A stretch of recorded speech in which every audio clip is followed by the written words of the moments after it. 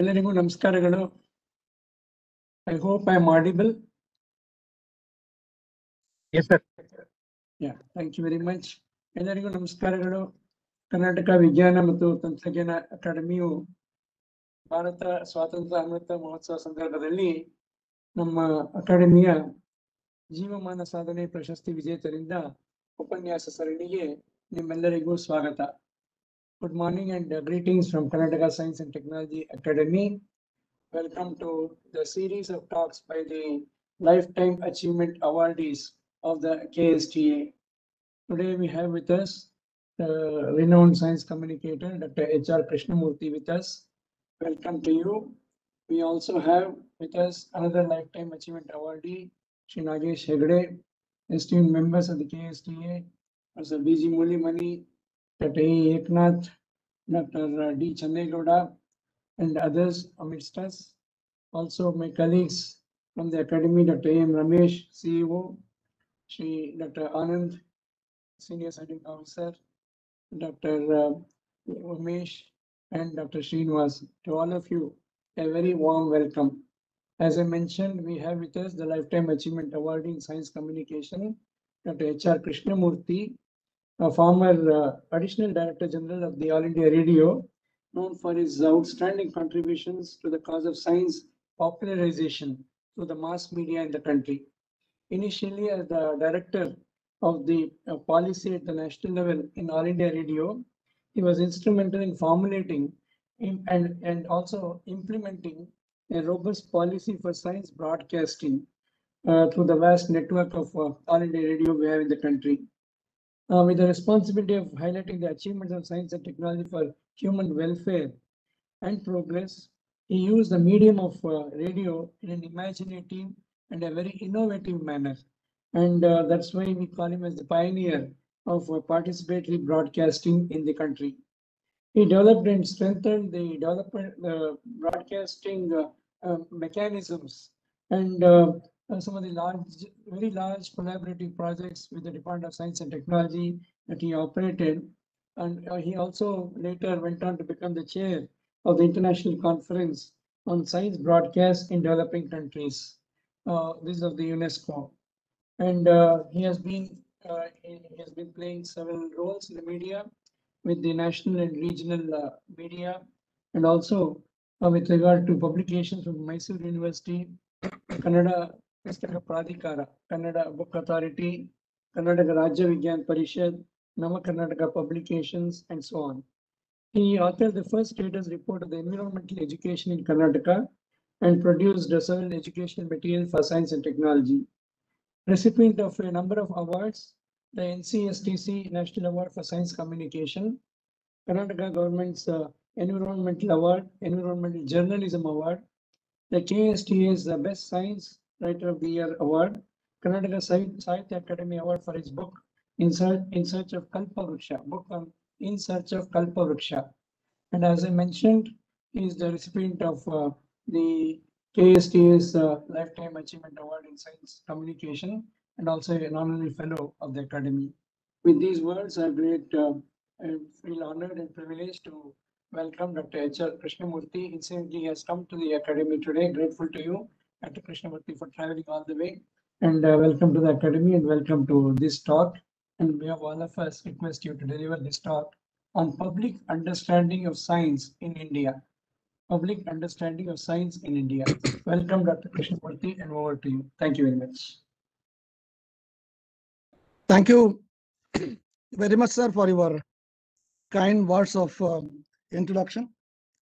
I'm, in fact, extremely happy to be participating in this webinar being organized on the occasion of the 75th anniversary of Indian independence. During the past 2.5 months, I have been listening to the various addresses delivered by the very eminent people in the field of science and technology, and I have learned quite a lot from those addresses.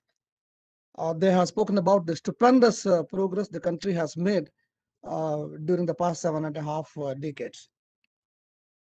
My presentation today will be slightly different in the sense I will not be speaking about and I will not be adding to the impressive list of the achievements that have already been made by the scientists of the country. My attention will be focused on the society and the public. Now, I will not be discussing about the generation of the new knowledge. Instead, I'll be focusing on the consumption of the knowledge by the general public. All of us know that a scientifically well-informed society is a great asset to the country, and it augurs very well for the scientific endeavors. A wider acceptance of the scientific idea in the society is a necessary condition for achieving national prosperity. Accordingly, my presentation, I'll try to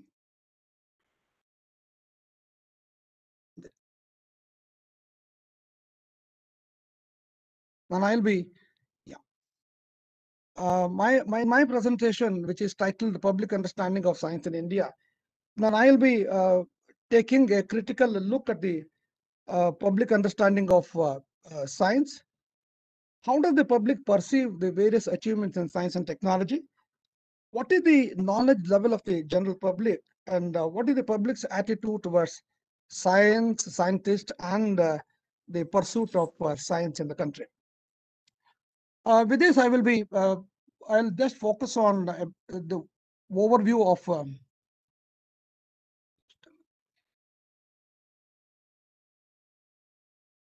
this will be my broad overview. What is the public understanding of science and the need for the same? Who promotes public understanding and how? And there are certain impediments. We will just go through those impediments. And there is need for assessing and measuring the public understanding. And as in the last point, the public view of science, scientists and their pursuit. Now, I would like to start the presentation with one slide. And I'm sure all of you will be able to identify the person in the slide, not the participant in the seminar. Wherever you go, any corner of the country, the student population will be able to identify this person.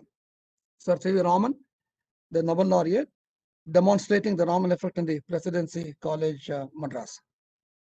While there is no difficulty in identifying this person, the person in the next slide, I'm sure most of you may not be able to identify because it is a 25-year-old photograph. Then I will go to the next slide, which will give you some indication.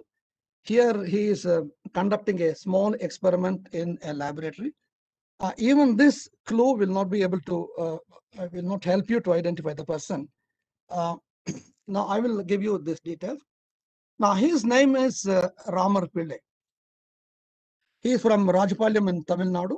He is basically a school dropout. He sold his own concoction as Ramar petrol and subsequently was convicted in the fraud in 2016. Now, why I am putting these two slides together? On one hand, we have Sir C.V. Raman. On the other hand, we have one of the greatest fraudsters of the country, Ramar Pillai. I will just explain that one. Now, this person, Ramar Pillai, somewhere around 95, he started going around the different places in Tamil Nadu and said that he could convert water into petrol now with the help of certain fuel. Not only he went around different places in Tamil Nadu, demonstrated it, and he also started selling the product and the name of Ramar petrol, which was against the rules. He wanted a scientific certificate or a scientific approval from the scientists of the country that he is capable of converting water into petrol, which was not possible. So subsequently, he was referred to Delhi. In Delhi, the Indian Institute of Management, the most prestigious institution of our country, now they agreed to have a demonstration. And this was on somewhere in 4th September on 1996.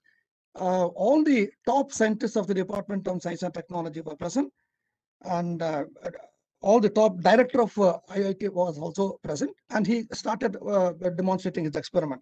What he did, he took about a liter of water and added some common salt and some citric acid. Then he put those herbs which he had brought, and he boiled it for about 20 minutes and later on allowed to cool, and there was a thin layer of an oil-like substance on the surface, which he filtered out and then said, yeah, this is the petrol. But that was to be proved. So what they did, one of the scientists of IIT, now he took that liquid, put it into his scooter, and he drove the vehicle in the campus, IIT campus, drove for about 7 to 10 kilometers, and came back and said, yes, it works, even though it produces slightly higher level of smoke, it works. Now, this then started the publicity for him. Then people started saying that, the next, so in a way, this demonstration where all the scientists were present and the media was present, and he drove the vehicle, came back, yes, it works like petrol. Then he gave got, even though they did not give him the certificate, there was a lot of publicity. And the next day, people started saying that, Adbhuta Indanada Asadharana Mantrika. This was one of the titles in our press. And the Neerininda Petrol Tegitakanta Maha Vijnani Ramar. And this process of producing the petrol, converting the water into petrol, was called as the Raman effect. Then this, now we have the Raman effect on one hand, it is known throughout the world, and then they say this Raman effect will also be known throughout the world. They started equating the two. Madras government announced the price of 50,000 rupees in those days, 1996. And Department of Science and Technology said that they would try to get a patent for his process. And this went on for about a week's time, and subsequently, it started petering out, and his fraud was exposed. I'm not going to those details. Now, I would like to, a similar thing happened in 1 year earlier, where devotees started feeding milk to Ganesha idol. It all started in Delhi one fine morning, and before afternoon, it spread throughout the country. You could see people, hundreds and thousands of people standing in the queue with a vessel in their hand containing the milk, and they started offering milk. And Delhi and the Bombay stock exchanges, they closed the stock exchanges, unheard of. They closed the stock exchanges, and they said, because people wanted to go to the temple to offer the milk. Times of India very quickly conducted a survey on that day, and they came out with the result. They conducted the survey at Bombay, Delhi, and Calcutta. Then the next day they published the result. 60 to 65% of the people whom they had interviewed, they believed, yes, it's a miracle. Ganesha is drinking the milk. Now, my point in referring to these two incidences is that it raises a lot of questions. So some of the questions like, ನೋಡಿ ನಮ್ಮ ಜನರಿಗೆ ವಿಜ್ಞಾನದ ಬಗ್ಗೆ ಎಷ್ಟು ಗೊತ್ತಿದೆ, ಏನು ಗೊತ್ತಿದೆ, ಯಾವುದನ್ನ ನಂಬಬಹುದು, ಯಾವುದನ್ನ ನಂಬಬಾರದು ಅನ್ನೋ ಪ್ರಜ್ಞೆ ಇದೆಯೇ, ವಿಜ್ಞಾನಿಗಳು ವೈಜ್ಞಾನಿಕ ಸಂಶೋಧನೆಗಳು ಅವುಗಳ ಫಲಿತಾಂಶದ ಬಗ್ಗೆ ಅವರ ನಿಲುವು ಧೋರಣೆಗಳೇನು. There are several of these questions that cropped up. I'm basically trying to look at these questions and their implication in the subsequent part of my presentation. Now, this is another picture, the same devotees offering, and BBC came up with the next day. They said that now India has come to a standstill. That was the news item they produced.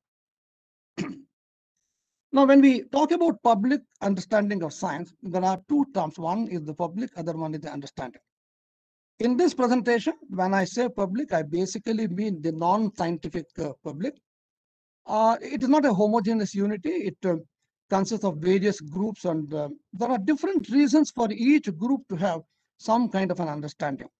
For example, if common people may be just out of curiosity and personal well-being, they may be interested in science. Or if they come to decision makers, now before taking very important decision, they need to have a very good understanding of the science. Now, when we say understanding, this understanding is more than awareness. It is the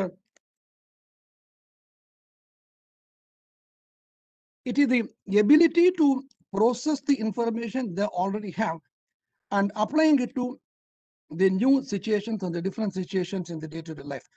ಕೇವಲ ವಿಜ್ಞಾನದ ಬಗ್ಗೆ ಮಾಹಿತಿ ಇದ್ರೆ ಸಾಲದು, ಆ ಮಾಹಿತಿಯನ್ನ ದಿನನಿತ್ಯದ ಜೀವನದಲ್ಲಿ ಬಳಸಿ ದಿನನಿತ್ಯದ ಬದುಕಿನ ಗುಣಮಟ್ಟವನ್ನ ಉತ್ತಮಪಡಿಸ್ಕೊಳ್ತಕ್ಕಂಥ ಸಾಮರ್ಥ್ಯ ಬೇಕು. ಇದಕ್ಕೋಸ್ಕರ ನಾನು ಅಂಡರ್ಸ್ಟ್ಯಾಂಡಿಂಗ್ ಅಂದ್ರೆ ತಿಳ್ಕೊಳ್ಳೋದು, ಅರ್ಥ ಮಾಡ್ಕೊಳ್ಳೋದು ಅಂತಿದೆ. ಸೊ ಇದರಲ್ಲಿ ನಾನೇನ್ ಮಾಡಿದ್ದೀನಿ ಅಂತ ಹೇಳಿದ್ರೆ, ಅಂಡರ್ಸ್ಟ್ಯಾಂಡಿಂಗ್ ಅಂದ್ರೆ I have use it in terms of ಪ್ರಜ್ಞೆ, ವಿಜ್ಞಾನ ಪ್ರಜ್ಞೆ ಅಂತ ನಾನು ಕರೆದಿದ್ದೀನಿ. ವಿಜ್ಞಾನ ಪ್ರಜ್ಞೆ is something more than understanding. And ಇದರಲ್ಲಿ ಈ ವಿಜ್ಞಾನ ಪ್ರಜ್ಞೆನೆ ಸಾರ್ವಜನಿಕರ ವಿಜ್ಞಾನ ಪ್ರಶ್ನೆ ಅಂತ ನಾನು ಕರೆದಿದ್ದೀನಿ. ಈ ವಿಜ್ಞಾನ ಪ್ರಜ್ಞೆನೆ basically what we call science literacy, ವಿಜ್ಞಾನ ಸಾಕ್ಷರತೆ. ಈ ಎರಡನ್ನೂ ನಾನು ಒಂದೇ ಅರ್ಥದಲ್ಲಿ ನಾನು ಬಳಸ್ತಾ ಇದ್ದೀನಿ. ಈಗ ಸಾರ್ವಜನಿಕ ವಿಜ್ಞಾನ ಪ್ರಜ್ಞೆ ಅಥವಾ ಪಬ್ಲಿಕ್ ಅಂಡರ್ಸ್ಟ್ಯಾಂಡಿಂಗ್ ಆಫ್ ಸೈನ್ಸ್ ಅಂತ ಹೇಳಿದ್ರೆ ಅದರಲ್ಲಿ 3-4 ಕಾಂಪೋನೆಂಟ್ಗಳು ಇರಲೇಬೇಕಾಗತ್ತೆ. ಇದು ಇದ್ರೆ ಮಾತ್ರ ವಿಜ್ಞಾನ ಪ್ರಜ್ಞೆ ಇದೆ, ಒಂದು ಸಮುದಾಯಕ್ಕೆ, ಒಬ್ಬ ವ್ಯಕ್ತಿಗೆ, ಒಂದು ಗುಂಪಿಗೆ ವಿಜ್ಞಾನ ಪ್ರಜ್ಞೆ ಇದೆ ಅಂತ ನಾವು ಹೇಳ್ಬೋದು. ಯಾವ್ದು ಹಾಗಾದ್ರೆ? ಮೊದಲನೇದು ಸರಳವಾದ ವೈಜ್ಞಾನಿಕ ವಿಷಯಗಳ ಅರಿವು. ನಾವು what we usually call the text book information, ಅದು ಟೆಕ್ಸ್ಟ್ ಬುಕ್ ಫ್ಯಾಕ್ಟ್ಸ್ ಅಂತ ಹೇಳ್ತೀವಲ್ಲ. ಉದಾಹರಣೆಗೆ ಭೂಮಿ ಒಂದು ಗ್ರಹ, ಸೂರ್ಯ ಒಂದು ನಕ್ಷತ್ರ, ಈ ಭೂಮಿ ಸೂರ್ಯನ ಸುತ್ತ ಪರಿಭ್ರಮಿಸುತ್ತೆ, ಚಂದ್ರ ಒಂದು ಉಪಗ್ರಹ. ಈ ಗ್ರಹಣ, ಚಂದ್ರ, ಸೂರ್ಯ ಮತ್ತು ಭೂಮಿ ಇವುಗಳ ನೆರಳು ಬೆಳಕಿನ ಆಟವೇ ಒಂದು ಗ್ರಹಣ, ಅದೊಂದು ನೈಸರ್ಗಿಕ ವಿದ್ಯಮಾನ. ಉತ್ತಮವಾದ ಆರೋಗ್ಯ, ಶುದ್ಧವಾದ ಗಾಳಿ ಬೇಕು, ನೀರು ಬೇಕು, ಪೋಷಕಾಂಶಯುಕ್ತ ಆಹಾರ ಬೇಕು. ಈ ರೀತಿಯಾದ ವಿಷಯಗಳು, only the basic understanding. It is not necessary for them to go deep in to this one. General knowledge ದೃಷ್ಟಿಯಿಂದ ಸಾಮಾನ್ಯವಾದ ಈ ವಿಷಯಗಳು ಅರಿವಿದ್ರೆ ಅವ್ರಿಗೆ ಸಾಕು. ಇದು ಮೊದಲನೇದು. ಇದು ಸಾರ್ವಜನಿಕ ವಿಜ್ಞಾನ ಪ್ರಜ್ಞೆಯಲ್ಲಿ ಮೊದಲು ಇದಿರಬೇಕು. ಎರಡನೇ ಅಂಶ ಅಂತ ಹೇಳಿದ್ರೆ, ದೇಶದಲ್ಲಿನ ವೈಜ್ಞಾನಿಕ ಚಟುವಟಿಕೆಗಳ ಬಗ್ಗೆ ಸಾಮಾನ್ಯವಾದ ಒಂದು ತಿಳುವಳಿಕೆ ಇರಬೇಕು. They must have the basic information about what is happening in the country in the different fields of science and technology. Once again, not an in-depth knowledge, a cursory knowledge about what is happening. For example, ಕೃಷಿ ನಮ್ಮ ದೇಶದಲ್ಲಿ ಏನಾಗ್ತಾ ಇದೆ, ಆ ಹಸಿರು ಕ್ರಾಂತಿ ಹೆಸರು ಕೇಳಿರ್ಬೇಕು. ಇವತ್ತು ನಮ್ಮ ದೇಶದಲ್ಲಿ ನಾವು ಆಹಾರೋತ್ಪಾದನೆಯ ವಿಷಯದಲ್ಲಿ ನಾವು ಸ್ವಾವಲಂಬನೆಯನ್ನ ಸಾಧಿಸಿದೀವಿ, ಅದು ಗೊತ್ತಿರಬೇಕು. ಹವಾಮುನ್ಸೂಚನೆ ಈ ದಿವಸ ಒಂದು ಬಹಳ ಉತ್ತಮ ಸ್ಥಿತಿಯಿಂದ ಇರತಕ್ಕಂತಹ ವಿಜ್ಞಾನ. ಹವಾಮುನ್ಸೂಚನೆ ಸಾಧ್ಯ ಆಗತ್ತೆ, ವಿಜ್ಞಾನ ಚಂಡಮಾರುತಗಳ ಬಗ್ಗೆ ಮುನ್ಸೂಚನೆ ಕೊಡುತ್ತೆ, ಅದು ಗೊತ್ತಿರಬೇಕು. ಬಾಹ್ಯಾಕಾಶ ಸಂಶೋಧನೆ, ಕೃತಕ ಉಪಗ್ರಹ, ಸಂಪರ್ಕ ಉಪಗ್ರಹಗಳು, ಚಂದ್ರಯಾನ, ಮಂಗಳಯಾನ, ಇವುಗಳ ಬಗ್ಗೆ ತಿಳಿದಿರಬೇಕು, ಬೇಸಿಕ್ ಇನ್ಫಾರ್ಮೇಶನ್ ಇರಬೇಕು. ಅಥವಾ ಲಸಿಕೆಯನ್ನು ರೂಪಿಸುವ ಪ್ರಯತ್ನ, ಕಳೆದ 1 ವರ್ಷದಲ್ಲಿ ಕೋವಿಡ್ ಪರಿಸ್ಥಿತಿಯಲ್ಲಿ ಏನಾಗಿದೆ, ಆ ಲಸಿಕೆಯನ್ನು ರೂಪಿಸಕ್ಕೆ ಯಾವ ಪ್ರಯತ್ನಗಳು ನಡೀತಾ ಇದೆ, ಇದನ್ನು ತಿಳಿದಿರಬೇಕು. ಇದು ಮೊದಲನೇದು. ಮೂರನೇದು ಏನಾಗತ್ತೆ ಅಂತ ಹೇಳಿದ್ರೆ, ಈ ಸಾರ್ವಜನಿಕರ ವಿಜ್ಞಾನ ಪ್ರಶ್ನೆಯಲ್ಲಿ ಈ ವಿಜ್ಞಾನ ತಂತ್ರಜ್ಞಾನಗಳು ಕೇವಲ ಮಾಹಿತಿ ತಿಳಿದಿದ್ರೆ ಸಾಲದು, ಆ ಮಾಹಿತಿಯನ್ನ ದಿನನಿತ್ಯದ ಜೀವನದಲ್ಲಿ ಬಳಸಿ ಜೀವನದ ಗುಣಮಟ್ಟವನ್ನ ಸಾಧಿಸತಕ್ಕಂತ ಸಾಮರ್ಥ್ಯ ಇರಬೇಕು. ಉದಾಹರಣೆ, ವ್ಯರ್ಥ ಪದಗಳನ್ನ ವಿಂಗಡಣೆ ಮಾಡ್ತೇವೆ ನಾವೆಲ್ಲರೂ ಇವತ್ತು. ಆ ಹಸಿ ಕಸದಿಂದ ಸಾವಯವ ಗೊಬ್ಬರ ಮಾಡ್ಕೊಳ್ಬಹುದು ಅಂತಿರ್ಬೋದು, ಅದನ್ನ ಮಾಡ್ಲಿಕ್ಕೆ ಮಾಡ್ಬೋದು. ಮನೆಯಲ್ಲಿ ಇರತಕ್ಕಂತ ಸಣ್ಣ ಆಹಾರ ಪದಾರ್ಥಗಳಿಂದ ಪೋಷಕಾಂಶಯುಕ್ತವಾದಂತಹ ನ್ಯೂಟ್ರಿಷಸ್ ಮೀಲ್ ನ ಹೇಗೆ ಮಾಡ್ತಕ್ಕಂಥದ್ದು, ಇದೆಲ್ಲ ಸಾಮಾನ್ಯವಾಗಿ ನಮ್ಮ ಜನರಲ್ಲಿ ನಾವು ಕಾಣ್ತೀವಿ. ಇದಾದ್ಮೇಲೆ ಈ ದಿವಸ ನಮಗೆ ಮಾಹಿತಿಯ ಮಹಾಪೂರದಲ್ಲಿ ನಾವು ಮುಳುಗೋಗಿದ್ದೀವಿ. ಇದರಲ್ಲಿ ಯಾವ ಮಾಹಿತಿಯನ್ನು ನಾವು ನಂಬಬಹುದು, ವಿಶ್ವಾಸಾರ್ಹ, ಯಾವುದು ಅಲ್ಲ ಅಂತಕ್ಕಂಥದ್ದನ್ನು ತಿಳಿತಕ್ಕಂಥ ಸಾಮರ್ಥ್ಯ ಇರಬೇಕು. ಈ ನಾನು 4 ಅಂಶಗಳು ವಿಜ್ಞಾನ ಪ್ರಜ್ಞೆನಲ್ಲಿ ಇರಬೇಕು ಅಂತ ಹೇಳಿದೆ.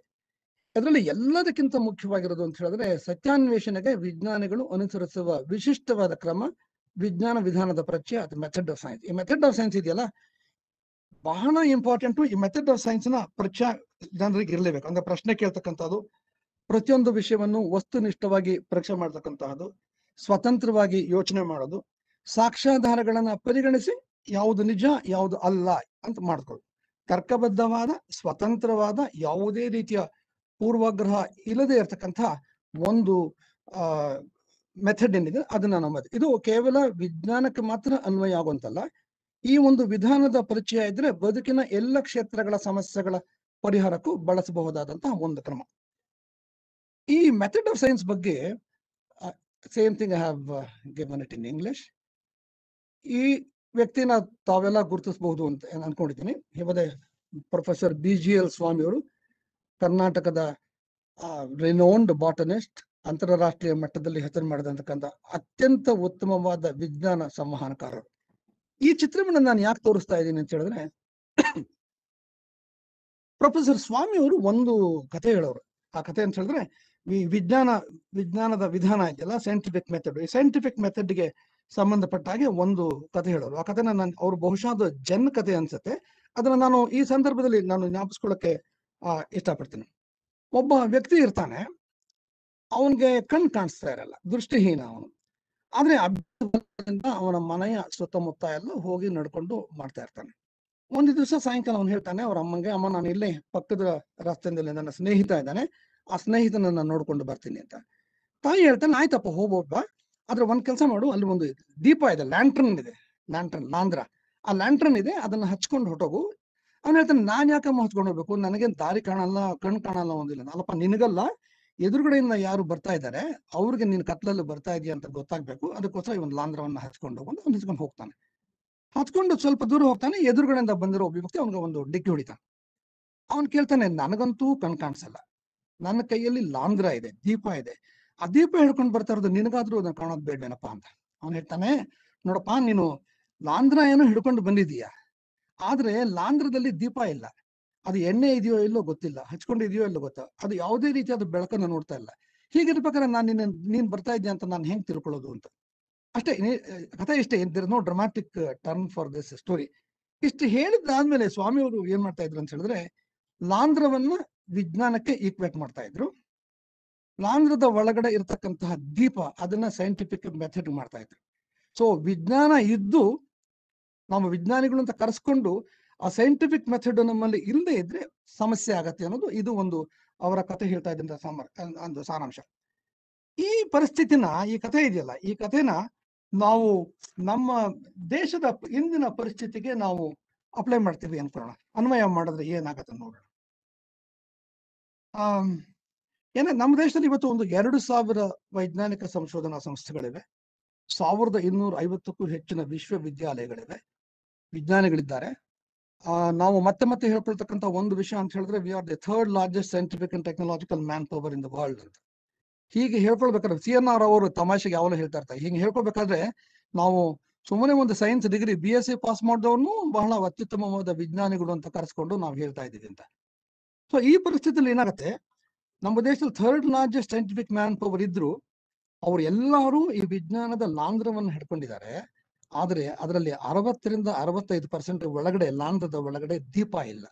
ಹೆಸರಿಗೆ ವಿಜ್ಞಾನಿಗಳು ಇಲ್ಲ. ಇದು ಜನಸಾಮಾನ್ಯರನ್ನ ಉದ್ದೇಶಿಸಿ ಈ ಮಾತನ್ನ ಮತ್ತೆ ಮತ್ತೆ ಹೇಳ್ತಾ ಇದ್ದೀನಿ. ಇದು ವಿಜ್ಞಾನದ ಮೆಥಡಿನ ಇಂಪಾರ್ಟೆನ್ಸ್ ಬಗ್ಗೆ ಹೇಳಕ್ಕೆ ಅವರು ಹೇಳ್ತಾ ಇದ್ದಂತಹ ಕಥೆ. Then we will move on to the question, ಈ ಸಾರ್ವಜನಿಕರಿಗೆ ವಿಜ್ಞಾನ ಪ್ರಶ್ನೆ ಯಾಕೆ ಬೇಕಾಗತ್ತೆ ಅಂತ. Why is it necessary for common man to have a good understanding of the science? ಇದನ್ನ ನಾವು 2-3 ಹಂತದಲ್ಲಿ ಈ ಪ್ರಶ್ನೆಗೆ ನಾವು ಉತ್ತರ ಕೊಡಲಿಕ್ಕೆ ಪ್ರಯತ್ನ ಪಡ್ತೀನಿ. ಈ ವೈಯಕ್ತಿಕ ಹಂತದಲ್ಲಿ, ಕುಟುಂಬದ ಹಂತದಲ್ಲಿ, ದಿನನಿತ್ಯದ ಹಂತದಲ್ಲಿ ನಾವು ವಿಜ್ಞಾನ ಮತ್ತು ತಂತ್ರಜ್ಞಾನಗಳನ್ನ ಬಳಸ್ತಾ ಇದ್ದೀವಿ. ಕಳೆದ 70 ವರ್ಷಗಳಲ್ಲಿ ವಿಜ್ಞಾನ ಮತ್ತು ತಂತ್ರಜ್ಞಾನ ನಮ್ಮ ಜೀವನದ ಅವಿಭಾಜ್ಯ ಅಂಗ ಆಗಿದೆ. ವಿಜ್ಞಾನ ತಂತ್ರಜ್ಞಾನಗಳ ನೆರವಿಲ್ಲದೆ ನಮ್ಮ ಬದುಕೆ ಅಸಾಧ್ಯ ಅನ್ನತಕ್ಕಂತಹ ಪರಿಸ್ಥಿತಿ ಇದೆ. ಆಹಾರ ಆಗ್ಬೋದು, ಆರೋಗ್ಯ, ಸಂಚಾರ, ಸಂಪರ್ಕ, ಶುಚಿತ್ವ, ಶಿಕ್ಷಣ, ರಕ್ಷಣೆ, ಈ ಎಲ್ಲ ಕ್ಷೇತ್ರಗಳಲ್ಲೂ ಸಣ್ಣ ಸಣ್ಣ ನಿರ್ಧಾರಗಳನ್ನ ನಾವು ಪ್ರತಿನಿತ್ಯ ಕೈಗೊಳ್ಬೇಕಾಗತ್ತೆ. ಇಂತಹ ನಿರ್ಧಾರಗಳನ್ನ if you take it from A position of strength, ಅಂದ್ರೆ ಅಗತ್ಯವಾದ ಮಾಹಿತಿ ಇದ್ದು ಆ ಮಾಹಿತಿಯನ್ನ ವಿವೇಚನೆಯಿಂದ ಬಳಸಿ ನಿರ್ಧಾರಗಳನ್ನ ಕೊಂಡ್ರೆ ನಮ್ಮ ಬದುಕು ಬಹಳ ಚೆನ್ನಾಗಾಗುತ್ತೆ. I'll give a very simple example for this one. ಈ ಚಿತ್ರ ನೋಡಿ. ಈ ವರ್ಷದ ಮಾರ್ಚ್ ಏಪ್ರಿಲ್ ತಿಂಗಳಲ್ಲಿ ನಾವು ಕೋವಿಡ್ ವಿರುದ್ಧ ಲಸಿಕೆ ಬಂತು. ಆ ಲಸಿಕೆಯನ್ನ ನಾವು ಸರ್ಕಾರ ಕೊಡೋದಕ್ಕೆ ಪ್ರಾರಂಭ ಮಾಡ್ತು.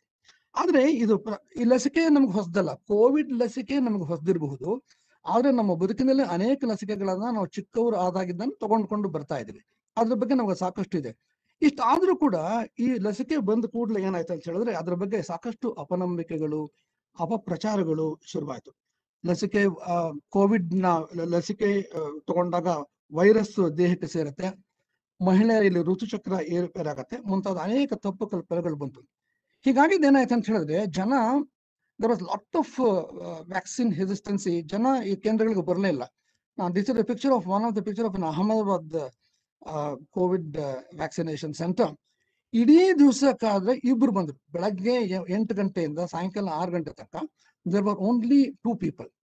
ಇದಾದ್ಮೇಲೆ ಆ ತಪ್ಪು ಕಲ್ಪನೆಗಳನ್ನ ಹೋಗಲಾಡಿಸೋದಕ್ಕೆ ಬೇಕಾದಷ್ಟು ಪ್ರಯತ್ನಗಳಾಯ್ತು, ಮಾಧ್ಯಮಗಳಿಂದ ಆಯ್ತು, ಡಾಕ್ಟರ್ಗಳು. All this is part of popularising science.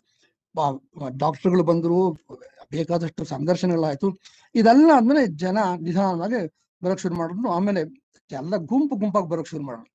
And this was the situation after about 6 months. ಎಲ್ಲಿ ಹೋದ್ರು ದೇರ್ ಇಸ್ ನೋ ವ್ಯಾಕ್ಸಿನೇಷನ್. ಜನಗಳಿಗೂ ಈಗ ವಿಷಯ ತಿಳಿದಿದೆ, ವ್ಯಾಕ್ಸಿನೇಷನ್ ಬೇಕು, but there is no vaccine available.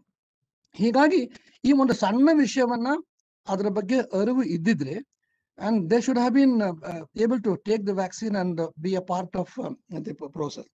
ಅದು ಆಗ್ಲಿಲ್ಲ. I'll give another small example than ಇವತ್ತು ನೋಡಿ, ನಾವೆಲ್ಲರೂ ನಮ್ಮ ದಿನನಿತ್ಯದ ಜೀವನದಲ್ಲಿ ವೆಹಿಕಲ್ಗಳನ್ನ ಯೂಸ್ ಮಾಡ್ತೀವಿ. ನಿನ್ನೆ ಪೆಟ್ರೋಲಿಯಂ ಕಾನ್ಸರ್ವೇಷನ್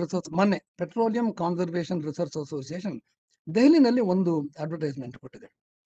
ಅದೇನು ಅಡ್ವರ್ಟೈಸ್ಮೆಂಟ್ ಕೊಟ್ಟಿದೆ ಅಂತ ಹೇಳಿದ್ರೆ, ದೆಹಲಿನಲ್ಲಿ ಯಾರ್ಯಾರು ವೆಹಿಕಲ್ಗಳನ್ನು ಯೂಸ್ ಮಾಡ್ತಾರೆ, ಪೆಟ್ರೋಲ್ ಮತ್ತು ಡೀಸೆಲ್ ಮಾಡ್ತಾರೆ, ಅವರು ಈ ಸಿಗ್ನಲ್ಗಳಲ್ಲಿ ಯಾವ ಸಿಗ್ನಲ್ ಅಲ್ಲಿ ನಾವು 14 ಸೆಕೆಂಡ್ಗಿಂತ ಜಾಸ್ತಿ ಕಾಯ್ಬೇಕಾಗತ್ತೋ ಅಲ್ಲಿ ದಯವಿಟ್ಟು ನಿಮ್ಮ ಎಂಜಿನ್ಗಳನ್ನ ಆಫ್ ಮಾಡಿ. ಎಂಜಿನ್ಗಳನ್ನ ಆಫ್ ಮಾಡಿದ್ರೆ 1 ವರ್ಷದಲ್ಲಿ ಸುಮಾರು 300 ಕೋಟಿ ರೂಪಾಯಿಯಷ್ಟು ನಾವು ಸೇವ್ ಮಾಡ್ಬೋದು. ಒಂದು. ಎರಡನೇದು, ನೀವು ವೆಹಿಕಲ್ ಐಡಲ್ ಮಾಡ್ತಾನೆ ಇಟ್ಕೊಂಡಿದ್ರೆ ಅದರಿಂದ ಆಗ್ತಕ್ಕಂತಹ ಪರಿಸರ ಮಾಲಿನ್ಯ ಇದೆ, ಅದನ್ನ ಕಡಿಮೆ ಮಾಡಬಹುದು ಅಂತ. This we know. ಬೆಂಗಳೂರು ಏನಾಗುತ್ತೆ, ಅದು 14 ಸೆಕೆಂಡ್ ಅಲ್ಲ, ಬೆಂಗಳೂರಲ್ಲಿ 18 ಸೆಕೆಂಡ್ಗಿನ್ನ ಜಾಸ್ತಿ ನೀವು ಯಾವುದೇ ಸಿಗ್ನಲ್ ಅಲ್ಲಿ ಇದ್ರೆ ದಯವಿಟ್ಟು ಅದನ್ನ ಆಫ್ ಮಾಡಿ ಅಂತಕ್ಕಂಥ ಮಾಹಿತಿನ ಅವರು ಕೊಡ್ಕೊಂಡು ಬರ್ತಾ ಇದ್ದಾರೆ. ಇದು ನಮ್ಗೆಲ್ಲರೂ ಗೊತ್ತಿರ್ತಕ್ಕಂಥದ್ದು. ವೆಹಿಕಲ್ ಸರಿಯಾದ ಸ್ಥಿತಿಯಲ್ಲಿ ಇರಬೇಕು, ಏರ್ ಪ್ರೆಷರ್ ಸರಿಯಾಗಿರ್ಬೇಕು, ಟ್ರಾಫಿಕ್ ಅಲ್ಲಿ ಫ್ರೀಕ್ವೆಂಟ್ ಆಗಿ ಗೇರ್ ಚೇಂಜ್ ಮಾಡದೆ ಓಡಿಸ್ಬೇಕು, ಸಿಗ್ನಲ್ ಅಲ್ಲಿ ನಿಲ್ಲಿಸಬೇಕು. ಈ ಸಣ್ಣ ಸಣ್ಣ ವಿಷಯಗಳನ್ನ ವಿಜ್ಞಾನ ನಮ್ಗೆ ಹೇಳ್ಕೊಡ್ತಾ ಇದೆ. ಇದನ್ನ ನಾವು ನಮ್ಮ ಜೀವನದಲ್ಲಿ ಅಳವಡಿಸಿದ್ರೆ definitely we will be in a position to contribute for the overall scientific development in the country as a common people. ಇದಾದ್ಮೇಲೆ ಇದು ನಾವು ದಿನನಿತ್ಯದ ಜೀವನದಲ್ಲಿ ಮಾಡ್ತಕ್ಕಂತಹ ದಿನನಿತ್ಯದ ಜೀವನದಲ್ಲಿ ವಿಜ್ಞಾನ ಪ್ರಜ್ಞೆ ಅಥವಾ ವಿಜ್ಞಾನ ಸಾಕ್ಷರತೆ ನಮಗೆ ಯಾಕೆ ಬೇಕು ಅನ್ನೋದಕ್ಕೆ ನಾನು ಕೊಟ್ಟಂತ 2 ಸಣ್ಣ ಉದಾಹರಣೆ ಅಷ್ಟೇ. ಈ ರೀತಿಯ ಬೇಕಾದಷ್ಟು ಉದಾಹರಣೆಗಳನ್ನ ನಾವು ಕೊಟ್ಕೊಂಡು ಬರ್ಬೋದು. ಈ ಮುಂದೆ ನಾವು ಸಮುದಾಯದ ಹಂತದಲ್ಲಿ ನೋಡೋಣ. ಸಮುದಾಯದ ಹಂತದಲ್ಲಿ, ಸಮಾಜದ ಹಂತದಲ್ಲಿ, ದೇಶದ ಹಂತದಲ್ಲಿ ನಮಗೆ ಯಾಕೆ ವಿಜ್ಞಾನ ಪ್ರಜ್ಞೆ ಬೇಕಾಗತ್ತೆ ಅನ್ಕೊಳ್ಳೋಣ. ನಾವು ಇರೋದು ಪ್ರಜಾಪ್ರಭುತ್ವದಲ್ಲಿ. ಈ ಪ್ರಜಾಪ್ರಭುತ್ವದಲ್ಲಿ ಸಾರ್ವಜನಿಕ ಅಭಿಪ್ರಾಯಕ್ಕೆ ಮನ್ನಣೆ ಇದೆ. ಆದ್ರೆ ಈ ಮನ್ನಣೆ ದೊರೆಯೋದು ಭಾವನಾತ್ಮಕವಾಗಿ ರೋಷಾವೇಶದಿಂದ ಕೂಗಿ ಪ್ರತಿಭಟಿಸಿ ರಸ್ತೆ ಅಡ್ಡ ಹಾಕಿ ಕಲ್ಲುಗಳನ್ನ ಎಸೋದ್ರಿಲ್ಲ. ಹಾಗೆ ಮಾಡಿದ್ರೆ ಅದನ್ನ ಪೊಲೀಸ್ನವರು ಅದನ್ನ ಹ್ಯಾಂಡಲ್ ಮಾಡ್ತಾರೆ. ಆದ್ರೆ ಸಾರ್ವಜನಿಕರು ತಮ್ಮ ಅಭಿಪ್ರಾಯಗಳನ್ನ, ವಾದಗಳನ್ನ ತರ್ಕಬದ್ಧವಾಗಿ ಸಾಕ್ಷ್ಯಾಧಾರಗಳ ಸಮೇತ ಮಂಡಿಸಿದಾಗ ಮಾತ್ರ ಸರ್ಕಾರ ಕೇಳುತ್ತೆ. ಅನೇಕ ಸಂದರ್ಭದಲ್ಲಿ ಸರ್ಕಾರ ಸಂಧಾನಕ್ಕೆ ಕೂಡ ಬರುತ್ತೆ. ಇದಾಗತ್ತೆ. ಇದು ಒಂದು ಎಕ್ಸಾಂಪಲ್ ನೋಡೋಣ. ಫಾರ್ ಎಕ್ಸಾಂಪಲ್, ನಮ್ಮ ದೇಶದಲ್ಲಿ ಇರ್ತಕ್ಕಂಥ ಎನ್ವೈರನ್ಮೆಂಟಲ್ ಮೂವ್ಮೆಂಟ್ ನೋಡಿ. ನಮ್ಮ ದೇಶದಲ್ಲಿ ಇರ್ತಕ್ಕಂಥ ಬೇಕಾದಷ್ಟು ಎನ್ವೈರನ್ಮೆಂಟಲ್ ಮೂವ್ಮೆಂಟ್. ಈ ಎಲ್ಲದರಲ್ಲೂ ಆಯಾ ಸಂಘಟನೆಗಳು ಈ ಸಾರ್ವಜನಿಕ ವಿಜ್ಞಾನ ಪ್ರಜ್ಞೆಯನ್ನ ವ್ಯಕ್ತಪಡಿಸಿದಂತಹ ಎನ್ವೈರನ್ಮೆಂಟಲ್ ಮೂವ್ಮೆಂಟ್. ಇದನ್ನ ಬಿಟ್ಟು ನಾವು ಕರ್ನಾಟಕಕ್ಕೆ ಬರೋಣ. ಕರ್ನಾಟಕಕ್ಕೆ ಬಂದ್ರೆ ಕರ್ನಾಟಕದಲ್ಲೂ ಕೂಡ ಅನೇಕ ಚಳುವಳಿಗಳಾಗ್ತಾ ಇದೆ. ನಾಗೇಶ್ ಹೆಗಡೂರು ಇದ್ದಾರೆ, ಅವ್ರಿಗೆ ಬಹಳ ಚೆನ್ನಾಗಿ ಗೊತ್ತಿರುತ್ತೆ.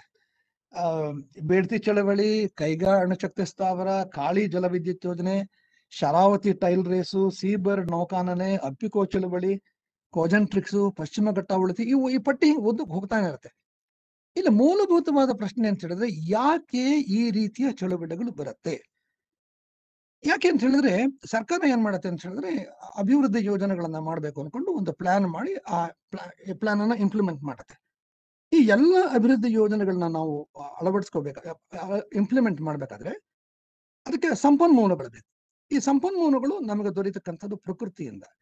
ಈ ಪ್ರಕೃತಿಯ ಸಂಪನ್ಮೂಲಗಳನ್ನ ಬಳಸ್ಕೊಳ್ತಕ್ಕಂತಹ ಭರದಲ್ಲಿ ಅನೇಕ ಸಂದರ್ಭದಲ್ಲಿ ಏನಾಗುತ್ತೆ ಅಂತ ಹೇಳಿದ್ರೆ, ಪ್ರಕೃತಿಯ ಸೂಕ್ಷ್ಮ ವ್ಯವಸ್ಥೆಗಳಿಗೆ ನಾವು ಧಕ್ಕೆ ಉಂಟು ಮಾಡ್ತೀವಿ. ಅದರ ನೇರ ಪರಿಣಾಮ ಯಾರು ಪ್ರಕೃತಿಗೆ ಸಮೀಪವಾದ ಬದುಕ್ತಾ ಇರ್ತಾರೋ ಅವ್ರ ಮೇಲಾಗತ್ತೆ. ಹೀಗಾಗಿ ಅಲ್ಲಿಂದ ಪ್ರತಿಭಟನೆ ಶುರುವಾಗತ್ತೆ, ಸಂಘಟನೆಗಳ ಮೂಲಕ ಬರುತ್ತೆ.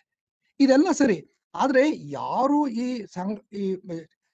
ಪರಿಸರ ಚಳವಳಿಯ ನಾಯಕತ್ವ ವಹಿಸಿರ್ತಾರೆ, ಯಾವ ನಾಗರಿಕ ಸಂಘಟನೆಗಳಿದೆ, ಆ ನಾಗರಿಕ ಸಂಘಟನೆಗೆ they must have the highest degree of public understanding of science.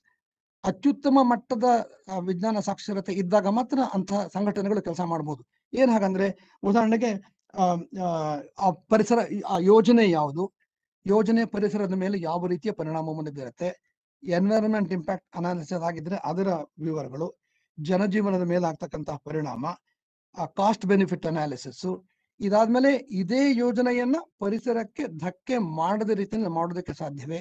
ಈ ಎಲ್ಲ ಮಾಹಿತಿಗಳು ಯಾರು ಇದನ್ನ ಮಾಡ್ತಾರೆ, ಚಳವಳಿಯನ್ನು ಮಾಡ್ತಾರೆ, ಅವರಲ್ಲಿ ಇರ್ಬೇಕಾಗತ್ತೆ.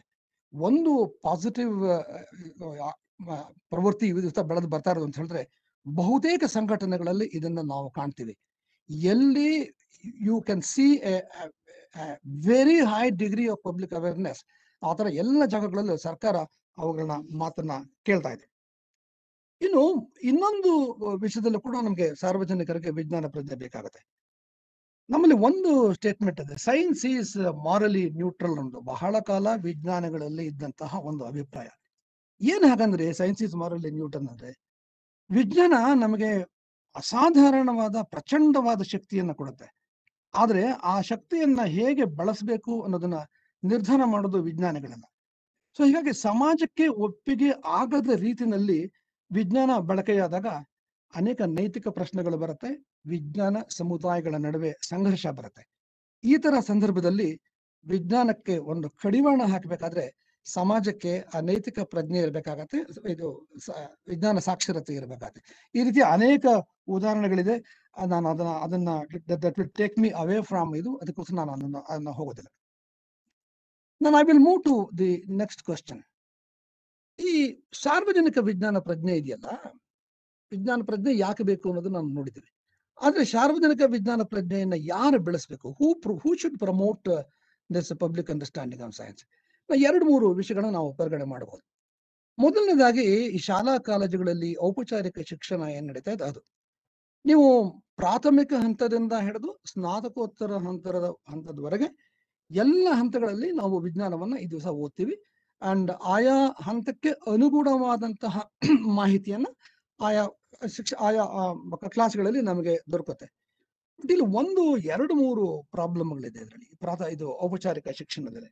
ಮೊದಲನೇದಾಗಿ ನಮ್ಮ ಶಿಕ್ಷಣದ ಯಾವುದೇ ಹಂತದಲ್ಲೂ ಕೂಡ ನಾವು ವೈಜ್ಞಾನಿಕ ವಿಧಾನದ ಬಗ್ಗೆ ನಾವು ಪರಿಚಯ ಮಾಡ್ಕೊಡೋದಿಲ್ಲ. You can go through the text books of all the levels. There is no specific lessons or information about how exactly the science works. What is the methodology that is implied? ಅದನ್ನ ನೋಡಿ ಕಲ್ತ್ಕೋಬೇಕಾದ್ರೆ ಯಾವ text book ಅಲ್ಲೂ ಇದ್ರ ಬಗ್ಗೆ ಮಾರಲ್ಲ. ಎರಡನೇ ಏನಾಗುತ್ತೆ ಅಂತ ಹೇಳಿದ್ರೆ, ನಮ್ಮ text books always it is about 5 to 10 years behind what is happening in the society. ಸಮಾಜದಲ್ಲಿ ಏನಾಗ್ತಾ ಇದೆ ಅದಕ್ಕೆ ಮತ್ತೆ ಶಿಕ್ಷಣದಲ್ಲಿ ನಮ್ಮ ಟೆಕ್ಸ್ಟ್ ಬುಕ್ ಇರುತ್ತೆ. ಅರ್ಥಾತ್ that linkage is totally absent, ಅಥವಾ ಇದ್ರೆ ಬಹಳ ದುರ್ಬಲವಾದ ಲಿಂಕೇಜ್ ನಾವು ಕೆಲವು ಸಮಯದಲ್ಲಿ ಕಾಣ್ತೀವಿ ಅಷ್ಟೇ. ಮೂರನೆಯದು ಏನಾಗುತ್ತೆ ಅಂತ ಹೇಳಿದ್ರೆ, it will take lot of time. For example, ಇವತ್ತು ಯಾವುದೋ ಮಂಗಳಯಾನ ಇದೆ. ಈ ಮಂಗಳಯಾನದ ಬಗ್ಗೆ ನಾವು ನಮ್ಮ ಟೆಕ್ಸ್ಟ್ ಬುಕ್ ನೋಡ್ಬೇಕಾದ್ರೆ ಇನ್ನು ಮಿನಿಮಮ್ 5 ವರ್ಷ ಕಾಯ್ಬೇಕಾಗತ್ತೆ. So there is a delay. So ಈ 3ರಿಂದ ಏನಾಗುತ್ತೆ ಅಂತ ಹೇಳಿದ್ರೆ ಔಟ್ಡೇಟೆಡ್ ಇನ್ಫಾರ್ಮೇಶನ್ ಸಿಗತ್ತೆ, ಜನರಲ್ ಟೆಕ್ಸ್ಟ್ ಬುಕ್ ನಾಲೆಜ್ ಸಿಗತ್ತೆ, ಹೊರದಾಗಿ ಅದಕ್ಕಿಂತ ಹೆಚ್ಚಾಗಿ ನಾವು ಇದನ್ನ ಎಕ್ಸ್ಪೆಕ್ಟ್ ಮಾಡೋದಕ್ಕೆ ಆಗೋದಿಲ್ಲ. ನನ್ನ ಸಮೂಹ ಮಾಧ್ಯಮಗಳಲ್ಲಿ ನಾನು ಸಾಂಪ್ರದಾಯಿಕ ಮಾಧ್ಯಮ ಅಂತ ಹೇಳಿದ್ರೆ ಪತ್ರಿಕೆ, ರೇಡಿಯೋ ಮತ್ತೆ ದೂರದರ್ಶನ, ಅದು ಸಾಂಪ್ರದಾಯಿಕ ಮಾಧ್ಯಮಗಳು. ಇವತ್ತು ಅವುಗಳ ಜೊತೆಗೆ ಅಂತರ್ಜಾಲ ಪತ್ರಿಕೆ ಇದೆ, ಜಾಲತಾಣಗಳಿದೆ, ಬ್ಲಾಗ್ಗಳಿದೆ, ಸಾಮಾಜಿಕ ಮಾಧ್ಯಮಗಳು ಇವುಗಳೆಲ್ಲ ಇದೆ. ಇವುಗಳ ವಿವರಕ್ಕೆ ನಾನು ಹೋಗೋದಿಲ್ಲ. ಆದ್ರೆ ಈ ಮಾಧ್ಯಮಗಳು ಏನು ಕೆಲಸ ಮಾಡುತ್ತೆ ನೋಡಿ. ಈ ಸಮೂಹ ಮಾಧ್ಯಮಗಳು ಮಾಡ್ತಕ್ಕಂಥ ಕೆಲಸ ಅಂದ್ರೆ ಆಯಾ ಸಮಯದಲ್ಲಿ ಮುಖ್ಯವಾದ ಬೆಳವಣಿಗೆಗಳೇನಿದೆ ಅವುಗಳ ಬಗ್ಗೆ ವರದಿ ಕೊಡುತ್ತೆ. ಮುಖ್ಯವಾದ ಬೆಳವಣಿಗೆಗಳು ಮತ್ತು ಅವುಗಳ ಸಾಮಾಜಿಕ ಪರಿಣಾಮಗಳ ವಿಶ್ಲೇಷಣೆ ಮಾಡುತ್ತೆ. ಯಾವುದೇ ಕಾರಣದಿಂದ ವಿಷಯ ವಿವಾದಾತ್ಮಕ ಆಗಿದ್ರೆ ಸಮಸ್ಯೆಯ ವಿವಿಧ ಮುಖಗಳನ್ನು ಪರಿಚಯ ಮಾಡಿಕೊಡುತ್ತೆ. ಸಾರ್ವಜನಿಕರಲ್ಲಿ ಇರಬಹುದಾದ ಅನುಮಾನಗಳು, ಅವುಗಳ ಪರಿಹಾರ ಮತ್ತು ಪ್ರಶ್ನೆಗಳಿಗೆ ಉತ್ತರವನ್ನು ಕೊಡುತ್ತೆ. This is exactly what is needed in the public understanding of science. ನೀವು ವಿಜ್ಞಾನ ಸಾಕ್ಷರತೆ ಇರಬೇಕು ಅಂತ ಹೇಳಿದ್ರೆ ಈ 4 ಅಂಶಗಳೇನಿದೆ, ಈ 4 ಅಂಶಗಳು ಇರಬೇಕು. ನಾನು ಒಂದಂತೂ I am very very confident, ನಮ್ಮ ಪತ್ರಿಕೆಗಳು ಈ ದಿವಸ ಮಾಡ್ತಾ ಇರ್ತಕ್ಕಂಥ ಕೆಲಸ, ರೇಡಿಯೋ ಮತ್ತೆ ದೂರದರ್ಶನ ಮಾಡ್ತಾ ಇರ್ತಕ್ಕಂಥ ಕೆಲಸ, ಈ ಎಲ್ಲ ಕೆಲಸಗಳು ಈ ಒಂದು 4 ಅಂಶಗಳನ್ನ ಬಹಳ ಚೆನ್ನಾಗಿ ಮಾಡ್ತಾ ಇದೆ. ಕೆಲವು ಸಮಸ್ಯೆಗಳಿದೆ, ಅದನ್ನ ನಾನು ಮುಂದೆ ಹೇಳ್ತೀನಿ. ಸೊ ಹೀಗಾಗಿ ಈ ಕೆಲಸಗಳನ್ನ ಎಲ್ಲ ಮಾಧ್ಯಮಗಳು ಬಹಳ ಚೆನ್ನಾಗಿ ಮಾಡ್ತಾ ಇದೆ.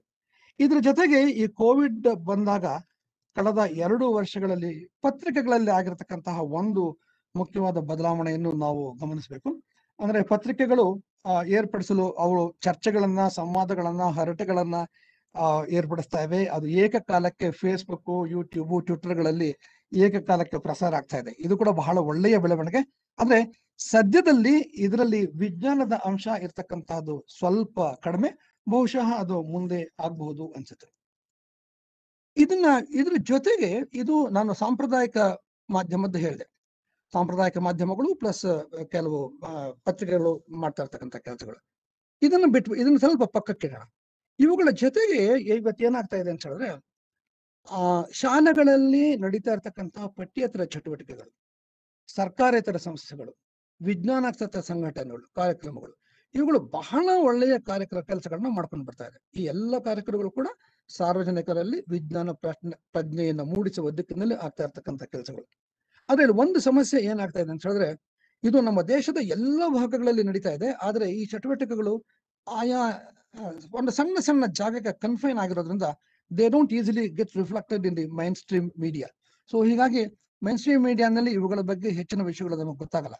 ಆದ್ರೆ if you specifically go in search of these various groups and what they are doing, you will get extremely interesting information. Now, I'm not going into the details. I will only run through some slides to show you what exactly is happening. For example, ಎಲ್ಲ ಶಾಲಾ ಕಾಲೇಜುಗಳಲ್ಲಿ, ಬಹುತೇಕ ಶಾಲಾ ಕಾಲೇಜುಗಳಲ್ಲಿ ಈ annual science exhibition ಒಂದು feature ಇದ್ದೇ ಇರುತ್ತೆ. ನಮ್ಮ ಈ ಕೋವಿಡ್ ಪರಿಸ್ಥಿತಿಯಲ್ಲಿ ಸ್ವಲ್ಪ ಕಡಿಮೆ ಆಯ್ತಿದೆ, ಇಲ್ಲ ಇವಾಗ. ಆದ್ರೆ ಪ್ರತಿಯೊಂದು ಶಾಲೆನಲ್ಲೂ ಯು ಹ್ಯಾವ್ ಲಾಟ್ಸ್ ಆಫ್ ಬೇರೆ ಬೇರೆ ಕ್ಲಬ್ಗಳಿರುತ್ತೆ. ಆ ಕ್ಲಬ್ಗಳ ಕಡೆ ವಿಜ್ಞಾನದ ಕ್ಲಬ್ ಇರ್ಬೋದು, ಕೆಮಿಸ್ಟ್ರಿ ಕ್ಲಬ್ ಇರ್ಬೋದು, ಫಿಸಿಕ್ಸ್ ಇರ್ಬೋದು, ನೇಚರ್ ಕ್ಲಬ್ಸ್ ಇರ್ಬೋದು, ಮ್ಯಾಥಮೆಟಿಕ್ಸ್ ಲ್ಯಾಬೊರೇಟರಿ ಇರ್ಬೋದು, ಎಲ್ಲ ಕೂಡ ಪಠ್ಯ ವಿಷಯವನ್ನ ಬಿಟ್ಟು ಹೊರಗಡೆ ಅನೇಕ ಕಾರ್ಯಕ್ರಮಗಳನ್ನು ಮಾಡುತ್ತೆ. ಅಂಡ್ ಅದು one of the science exhibition that will give you project ಬಗ್ಗೆ ವರ್ಕ್ ಮಾಡ್ತಾರೆ. and that will help the student to understand the nature of the scientific research. This is one of the exhibition time ಆಗ್ತಾ ಇರ್ತಕ್ಕಂಥ workshop where the children learn new skill. Textbook theoretical ಆಗಿ ಆಗಲ್ಲ, but practical ಆಗಿ they will do lot of skills they are able to attain. This is the nature education. Take the children out of the school into the nature and they enjoy and the sense of exploration ಇದೆಯಲ್ಲ, that is the essence of science. ಈ science of exploration ಮಾಡಲಿಕ್ಕೆ ಈ nature ಕ್ಲಬ್ಗಳು they do wonderful work. And this is the science education on wheels. ನಿಮ್ಮ ಸ್ಕೂಲ್ಗಳಲ್ಲಿ laboratory ಇಲ್ಲದೆ ಈ ದಿವಸ we have the facility of Agastya Foundation at Kuppam is doing a wonderful work. You have the mobile laboratories. Mobile laboratory karkondu they will conduct the experiments and the children will also participate in these experiments. This is once again paper ties, hands-on activity. Maklu enjoy ಮಾಡ್ತಕ್ಕಂತ another activity. Yeah, this is actually a protest march. One of the 106 Indian Science Congress, one of the scientists made a claim that Sudarshana Chakra is a guided missile. Krishnana Kayali irattakanta Sudarshana Chakra is a guided missile. And Ravan hatra, Sri Lanka, the Ravanan hatra, 26 different types of aircraft ಇದೆ ಅಂತ Indian Science Congress ನಲ್ಲಿ ಮಂಡಿಸಿದ ಒಂದು paper. The very next week, the Breakthrough Science Society, which is once again doing very good work in taking science and technology to the people, they organized a protest march against this unscientific claim. And the picture on that one. ಇದು ನಮ್ಮ ಬೆಂಗಳೂರಿನ ಬಹಳ ಕುಪ್ರಸಿದ್ಧವಾದಂತಹ ಬೆಳಂದೂರು ಕೆರೆ ಕಳೆದ 20 ವರ್ಷಗಳಿಂದ ನಾಗರಿಕ ಸಂಘಟನೆಗಳು ಇದರ ವಿರುದ್ಧ ಹೋರಾಡ್ತಾ ಇದೆ. ಈಗ ಸುಪ್ರೀಂ ಕೋರ್ಟ್ ಹಂತಕ್ಕೆ ಹೋಗಿದೆ. ಆ ಕೆರೆಯ ಅಂಗಳದಲ್ಲಿ ನಡೆದಂತಹ ಒಂದು ಮೀಟಿಂಗ್ ಅಲ್ಲಿ citizens are getting educated about the problem and the possible solution. This is one of the environmental public hearing process. ನಾನು ಆವಾಗಲೇ ಹೇಳಿದೆ, ಯಾವ ಸಂಘಟನೆಗಳು ಪರಿಸರ ಚಳವಳಿಯಲ್ಲಿ ಭಾಗವಹಿಸುತ್ತೆ ಅವರಿಗೆ ಎನ್ವೈರನ್ಮೆಂಟಲ್ ಅವೇರ್ನೆಸ್ ಬೇಕು. So this is one of the public hearing where the citizens are taking place, not from Karnataka. This is another interesting experiment. The women's group ಅಲ್ಲಿ they are joined together to produce a micro plan preparation meeting. Micro plan ಅಂತ ಹೇಳಿದ್ರೆ ಅವರ ಹಳ್ಳಿಯ ಮಟ್ಟದಲ್ಲಿ ಇರತಕ್ಕಂತಹ ಸಂಪನ್ಮೂಲಗಳನ್ನು ಅವರು ಹೇಗೆ ಬಳಸಿಕೊಳ್ಳಬಹುದು, ಏನಿದೆ, ಯಾವುದನ್ನು ಬೆಳೆಸ್ಕೊಳ್ಬೇಕು, ಡ್ಯಾಮೇಜ್ ಆಗದೇ ಇರೋ ಹೇಗೆ ನೋಡ್ಕೋಬೇಕು, ಅದಕ್ಕೆ ಸಂಬಂಧಪಟ್ಟಂತಹ ಒಂದು ಮೈಕ್ರೋ ಪ್ಲಾನ್. ಒನ್ಸ್ ಅಗೇನ್ ಈ ರೀತಿಯ ಮೈಕ್ರೋ ಪ್ಲಾನ್ ಆಗಬೇಕಾದ್ರೆ they must have A very good understanding of science. This activity is going on for a long time, where scientists go into the field to taking the new technologies which enhances the productivity, profitability, and the sustained agriculture.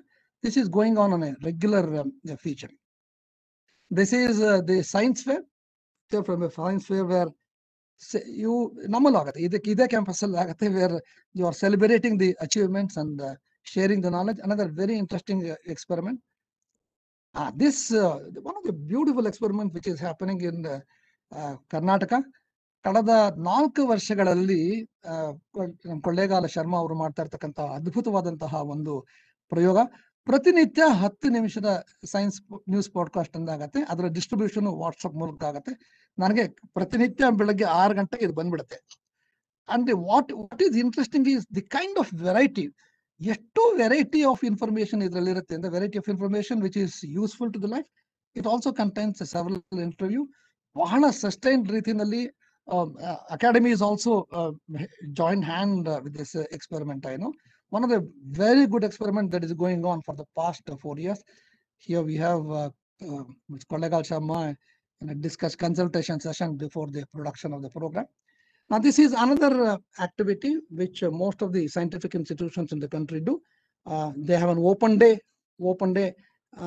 People are invited to go there and go to the different departments, and the thrill of science and this is an opportunity for the public to get the thrill of them. ಅದು ವರ್ಷದಲ್ಲಿ 1 ದಿವಸ ಆಗುತ್ತೆ, but ಆದ್ರೂ ಕೂಡ that is an opportunity for particularly youngsters to go and see what is happening in these institutions and get the thrill of doing science.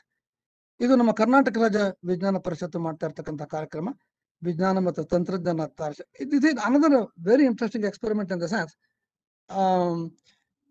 ಆಗ ಕರ್ನಾಟಕ ರಾಜ್ಯ ವಿಜ್ಞಾನ ಪರಿಷತ್ತಿನ ಸಿಇಒ ಆಗಿದ್ದ ಪ್ರೊಫೆಸರ್ Kstacademy ಅವರು ಕಾರ್ಯಕ್ರಮವನ್ನು ಇಂಪ್ಲಿಮೆಂಟ್ ಮಾಡಿದಂತಹ ರೀತಿ ನಮ್ಮ ರಾಜ್ಯದ ಎಲ್ಲ 38 ಜಿಲ್ಲೆಗಳಲ್ಲಿ ಹೋಗಿ ಆ ಜಿಲ್ಲೆಗಳಲ್ಲಿ ವಿಜ್ಞಾನಿ ಮತ್ತೆ ವಿದ್ಯಾರ್ಥಿಗಳು ನೇರ ಸಂವಾದವನ್ನ ಮಾಡಿ ವಿಜ್ಞಾನದ ಬಗ್ಗೆ ಅವ್ರಿಗಿರತಕ್ಕಂತಹ ಅನೇಕ ಅನುಮಾನಗಳನ್ನ ಪರಿಹರಿಸುವಂತಹ ಅತ್ಯಂತ ಉತ್ತಮವಾದ ಕಾರ್ಯಕ್ರಮ KRV ಕಡೆಯಿಂದ ನಡೆದಿದ್ದು. This is another picture of the same. ಇದು ಪ್ರೊಫೆಸರ್ CNR ರಾವ್ ಎಲ್ಲ ಕಾರ್ಯಕ್ರಮಗಳಿಗೆ ಪ್ರೇರಣೆ. ಈ ಕಾರ್ಯಕ್ರಮಗಳನ್ನ ಗಮನಿಸ್ತಾ ಇದ್ದವರು, ಈ ಕಾರ್ಯಕ್ರಮದಲ್ಲಿ ಅವರೇ ಸ್ವತಃ ಬಂದು ಭಾಗವಹಿಸ್ತಾ ಇದ್ದಂತಹ ಅದ್ಭುತವಾದಂತಹ ಒಂದು ಕಾರ್ಯಕ್ರಮ ಇದು. ನಾನು ಈ ಸಾರ್ವಜನಿಕ ಮಾಧ್ಯಮಗಳು ಏನು ಕೆಲಸ ಮಾಡ್ತಾ ಇದೆ ಅಂತ ನಾನು ಹೇಳಿದೆ. ಈ ನಮ್ಮಲ್ಲಿ ಈ ಸರ್ಕಾರೇತರ ಸಂಸ್ಥೆಗಳು, ವಿಜ್ಞಾನ ಸಂಘಟನೆಗಳು, ವಿಜ್ಞಾನಾಸಕ್ತರ ಗುಂಪು, ಸಮೂಹ ಮಾಧ್ಯಮಗಳು ಎಲ್ಲನೂ ಬಹಳ ಒಳ್ಳೆಯ ಕೆಲಸ ಮಾಡ್ತಾ ಇದ್ರೆ, ನಮ್ಮಲ್ಲಿ ಇರತಕ್ಕಂತಹ ಈ ಪ್ರೈವೇಟ್ ಟಿವಿ ಚಾನಲ್, ನಮ್ಮ ಬೆಂಗಳೂರಿನಲ್ಲಿ, ನಮ್ಮ ಕರ್ನಾಟಕದಲ್ಲಿ 9 ನ್ಯೂಸ್ ಚಾನಲ್ ಇದೆ. ಈ 9 ನ್ಯೂಸ್ ಚಾನಲ್ಗಳ ಕಾರ್ಯಕ್ರಮಗಳನ್ನ ತಾವು ಗಮನಿಸಿದ್ದೆ ಆದ್ರೆ, ಆ ಕಾರ್ಯಕ್ರಮಗಳು ಎಲ್ಲ ನ್ಯೂಸ್ ಚಾನಲ್ಸ್ ಇಡೀ ದಿವಸ ಕಾರ್ಯಕ್ರಮಗಳು ನಡೆಯುತ್ತೆ. ಈ ಕಾರ್ಯಕ್ರಮಗಳ ಮುಖ್ಯ ಲಕ್ಷಣಗಳು ಅಂದ್ರೆ ಅತಿಯಾದ ಉತ್ಪ್ರೇಕ್ಷೆ ಅಂದ್ರೆ ಹೆದರಿಸುವ ಶೈಲಿ. ಭೂಮಿಯಿಂದ ಲಕ್ಷಾಂತರ ಕಿಲೋಮೀಟರ್ ದೂರಗಳಲ್ಲಿ ಯಾವುದೇ ಒಂದು ಕ್ಷುದ್ರಗ್ರಹ ಹಾದು ಹೋದ್ರೆ ಬೆಳಗ್ಗೆಯಿಂದ ರಾತ್ರಿ ತನಕ ಅದನ್ನು ಮುಗ್ದೇ ಹೋಯ್ತು, ನಾಳೆ ಇರೋದೇ ಇಲ್ಲ ಅಂತಕ್ಕಂಥ ಹೆದರಿಸ್ತಕ್ಕಂತಹ ಶೈಲಿ. ಸುದ್ದಿಯನ್ನ ವಿಪರೀತವಾಗಿ ರೋಚಕಗೊಳಿಸ್ತಕ್ಕಂಥದ್ದು. ಅಂಡ್ ತಜ್ಞರು ಪರಿಣಿತರಿಗೆ ಅವಕಾಶ ಕೊಡದೇನೆ ವರದಿಗಾರರು ಆಂಕರ್ಗಳ ಎಲ್ಲವನ್ನು ಹೇಳ್ತಕ್ಕಂಥದ್ದು. ಅವೈಜ್ಞಾನಿಕವಾದ ಮೂಢನಂಬಿಕೆಗಳನ್ನ ಪ್ರಚಾರ ಮಾಡೋದು, ಇದು ಬಹಳ ತಪ್ಪು ಆಗ್ತಾ ಇದೆ. ಅದನ್ನ ಹೇಗೆ ಸರಿ ಮಾಡೋದು ಸ್ಪಷ್ಟವಾಗಿ ಗೊತ್ತಾಗ್ತಾ ಇಲ್ಲ. ಈ ನೋಡಿ, ಅಲ್ಲಿ ಒನ್ ಎಕ್ಸಾಂಪಲ್. ನಮ್ಮ ಕರ್ನಾಟಕದ ಸಿದ್ದರಾಮಯ್ಯನವರು ಮುಖ್ಯಮಂತ್ರಿಗಳಾಗದಾಗ ಅವರ ಕಾರ್ ಮೇಲೆ ಒಂದು ಕಾಗೆ ಬಂದು ಕೂತ್ಕೋದು. ಎಲ್ಲ ಹಾರ್ತಾ ಇತ್ತು, ಬಂತು, ಜಾಗ ಎಲ್ಲ ಪರ್ಚಿಂಗ್ ಬರ್ಡ್ ಎಲ್ಲ ಸಿಕ್ತು, ಕೂತ್ಕೊಂತ ಆಯ್ತು, ಬಿಟ್ಬಿಡಿ. ಅವತ್ ಸಾಯಂಕಾಲ 3 ಗಂಟೆಯ ಕಾರ್ಯಕ್ರಮ ನಮ್ಮ ಚಾನಲ್ ಪ್ರಸಾರ ಮಾಡಿದ್ದು. ಕಾಗೆ ಯಾಕೆ ಬಂತು, ಎಲ್ಲಿಂದ ಬಂತು, ಎಡಗಡೆಯಿಂದ ಬಂತ, ಬಲಗಡೆಯಿಂದ ಬಂತ, ಎಡಗಡೆಯಿಂದ ಬಂದ್ರೆ ಏನಾಗುತ್ತೆ, ಬಲಗಡೆಯಿಂದ ಬಂದ್ರೆ ಏನಾಗುತ್ತೆ. This is the kind of program which 3 hours of air time ಅಂದ್ರೆ ಅದು how precious I know that. Look at this. This is another COVID to ward off COVID-19. ಸಗಣಿ ನೀರಿಂದ ಸ್ನಾನ ಮಾಡ್ತಕ್ಕಂಥದ್ದು. ಇದು ಯಾರೋ ಮಾಡ್ಕೋತಾರೆ, but there is no need for A prime channel ಅಲ್ಲಿ, ಪ್ರೈಮ್ ಟೈಮ್ ಅಲ್ಲಿ ಇದನ್ನ ಹೈಲೈಟ್ ಮಾಡ್ತಕ್ಕಂಥ ಅವಕಾಶ ಖಂಡಿತ ತಪ್ಪು. That look at the number of ನಮ್ಮ ಸಾಮಾಜಿಕ ಮಾಧ್ಯಮಗಳಲ್ಲಿ WhatsApp, YouTube, Facebook, Instagram, Twitter ಮತ್ತು ಇದರ ಬಳಸ್ತಾ ಇರೋರ ಸಂಖ್ಯೆ, ಇದು ಕಳೆದ ತಿಂಗಳ ಜುಲೈ 1ನೇ ತಾರೀಕಿದ್ದಂತಹ ಫಿಗರ್ಗಳು. ವಾಟ್ಸಪ್ 53 ಕೋಟಿ, ಯೂಟ್ಯೂಬ್ 44.8, ಮಿಕ್ಕಿದೆಲ್ಲ ಫೇಸ್ಬುಕ್ ಅದೆಲ್ಲ ಇದ್ದೇವೆ. ಅಸಾಧಾರಣವಾದ ಸಂಖ್ಯೆಗಳು ಇವು. ಅದರಲ್ಲಿ ಒಂದ್ಸಲ ಏನಾಗುತ್ತೆ ಅಂತ ಹೇಳಿದ್ರೆ, ಫಾರ್ ಎಕ್ಸಾಂಪಲ್ ನೀವು ಯೂಟ್ಯೂಬ್ ಅಂತ ಹೋದ್ರೆ ಬಹಳ ಒಳ್ಳೆಯ ವಿಡಿಯೋಗಳಿದೆ, ವಿಜ್ಞಾನಿಗಳ ಜೊತೆ ಸಂದರ್ಶನಗಳಿದೆ, ಯಾವುದೇ ಪ್ರಶ್ನೆಗಳಿಗೆ ನಿಮಗೆ ಉತ್ತರ ಸಿಗುತ್ತೆ. ಟೆಡ್ ಟಾಕ್ಸ್ ಇದೆ. ಅತ್ಯುತ್ತಮವಾದ ನಿಮ್ಗೆ ವೈಜ್ಞಾನಿಕ ಪ್ರಜ್ಞೆಯನ್ನ ಬೆಳೆಸೋದಕ್ಕೆ ಬೇಕಾದಂತಹ ಅತ್ಯುತ್ತಮವಾದ ಭಂಡಾರ ಇದರಲ್ಲಿದೆ. But at the same time ಒಂದು ಡಿಫ್ರೆನ್ಸ್ ಇಲ್ಲಿ ಏನಾಗಿದೆ ಅಂತ ಹೇಳಿದ್ರೆ, ನೀವು ಸಾಂಪ್ರದಾಯಿಕ ಮಾಧ್ಯಮಗಳಲ್ಲಿ ನ್ಯೂಸ್ ಅನ್ನ ಯಾರು ಪ್ರೊಡ್ಯೂಸ್ ಮಾಡ್ತಾ ಇದ್ರು, ಪ್ರೊಡ್ಯೂಸ್ ಮಾಡಿದ್ಮೇಲೆ ಪ್ರಿಂಟ್ ಆಗ್ತಾ ಇತ್ತು, ಬ್ರಾಡ್ಕಾಸ್ಟ್ ಆಗ್ತಾ ಇತ್ತು. ಇವೆರಡರ ನಡುವೆ there are several Gates. Checking happens at a number of places. Produce ಮಾಡೋರು ಬೇರೆ, ಬಳಸ್ತಾ ಇರೋರು ಬೇರೆ. ಬಟ್ ಈ ಸಾಮಾಜಿಕ ಮಾಧ್ಯಮಗಳು ಹಾಗಲ್ಲ. ನನ್ನ ಹತ್ರ ವಾಟ್ಸ್ಆಪ್ ಇದ್ರೆ ನಾನು I can start producing I can generate the information and spread that information. ಈ ಕೋವಿಡ್ ಸಂದರ್ಭದಲ್ಲಿ ಈ ಸಾಮಾಜಿಕ ಮಾಧ್ಯಮಗಳಲ್ಲಿ ಹರಿದಾಡಿದ ಕೆಲವು ಸುದ್ದಿಗಳನ್ನು ದಯವಿಟ್ಟು ಗಮನಿಸಿ. ಲಸಿಕೆ ಹಾಕಿಸ್ಕೊಂಡವರು 2 ವರ್ಷ ಮಾತ್ರ ಬದುಕ್ತಾರೆ. ಇದನ್ನ ನೊಬೆಲ್ ಪ್ರಶಸ್ತಿ ಪುರಸ್ಕೃತ ವಿಜ್ಞಾನಿ ಲುಚ್ ಮೊಟಾನಿಯರ್ ಹೇಳಿಕೆ ಎಂದು ಇದೆ. It was a fake news. Fake news ಆಯ್ತು, ಅದಾದ್ಮೇಲೆ ಅದನ್ನ ಇದು ಮಾಡಿ. ಬಟ್ ಲುಕ್ ಅಟ್ ಇದು, ಲಸಿಕೆ ಪಡೆದ ಮಹಿಳೆಯರಿಗೆ ಮಕ್ಕಳಾಗಲ್ಲ. ಲಸಿಕೆನಲ್ಲಿ ಹಸುವಿನ ಕರುವಿನ ಸೀರಮ್ ಇದೆ. ಮಾಸ್ಕ್ಗಳನ್ನ ಬಿಸಿ ಮಾಡಿದ್ರೆ ವೈರಾಣು ಅದರಿಂದ ಹೊರಗಡೆ ಬರುತ್ತೆ. ಮೂಗಿಗೆ ನಿಂಬೆ ರಸವನ್ನು ಹಾಕಿಕೊಂಡ್ರೆ ವೈರಾಣು ಸಾಯುತ್ತೆ. Look at the kind of information. On one hand, there is a concerted effort from a section of the media to promote public understanding of science and scientific spirit. But on the other hand, you also have this kind of information, which is really unfortunate. Now, ಇದು ಆದ್ಮೇಲೆ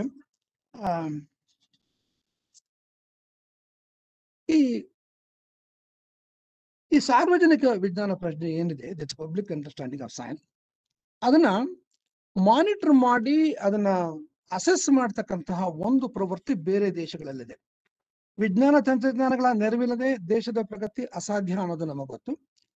ಯಾವ ದೇಶದಲ್ಲಿ ವಿಜ್ಞಾನ ತಂತ್ರಜ್ಞಾನಗಳ ಬಗ್ಗೆ, ಅವುಗಳ ಮಹತ್ವದ ಬಗ್ಗೆ ಜನರಲ್ಲಿ ಉತ್ತಮ ತಿಳುವಳಿಕೆ ಇದೆ, ಅಂತಹ ದೇಶಗಳಲ್ಲಿ ಅಭಿವೃದ್ಧಿ ತ್ವರಿತಗತಿಯಲ್ಲಿ ಆಗತ್ತೆ. ಇದು ಕೂಡ ನಮಗೆ ಗೊತ್ತು.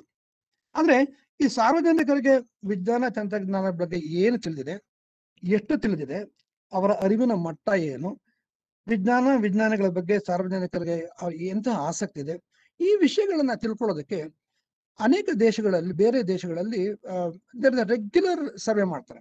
For example, if you take America ಆಗ್ಬೋದು, UK, Canada, France, Germany, Japan, ಈ ಎಲ್ಲ ದೇಶಗಳಲ್ಲಿ regular periodic survey to understand the level of knowledge of the public.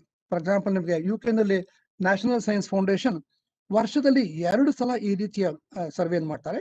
ಸರ್ವೆಯನ್ನು ಮಾಡಿಬಿಟ್ಟು they produce a report and the report is given to the president of the country. Same thing you can see in the Europe ಅಲ್ಲಿ euro barometer ಅಂತಕ್ಕಂಥ ಒಂದು ಸಂಸ್ಥೆ ಇದೆ. ಅದು it produces the report every year and it covers 32 countries. It provides the report for 32 countries. But unfortunately, ನಮ್ಮ ದೇಶದಲ್ಲಿ there is no such organized effect at all.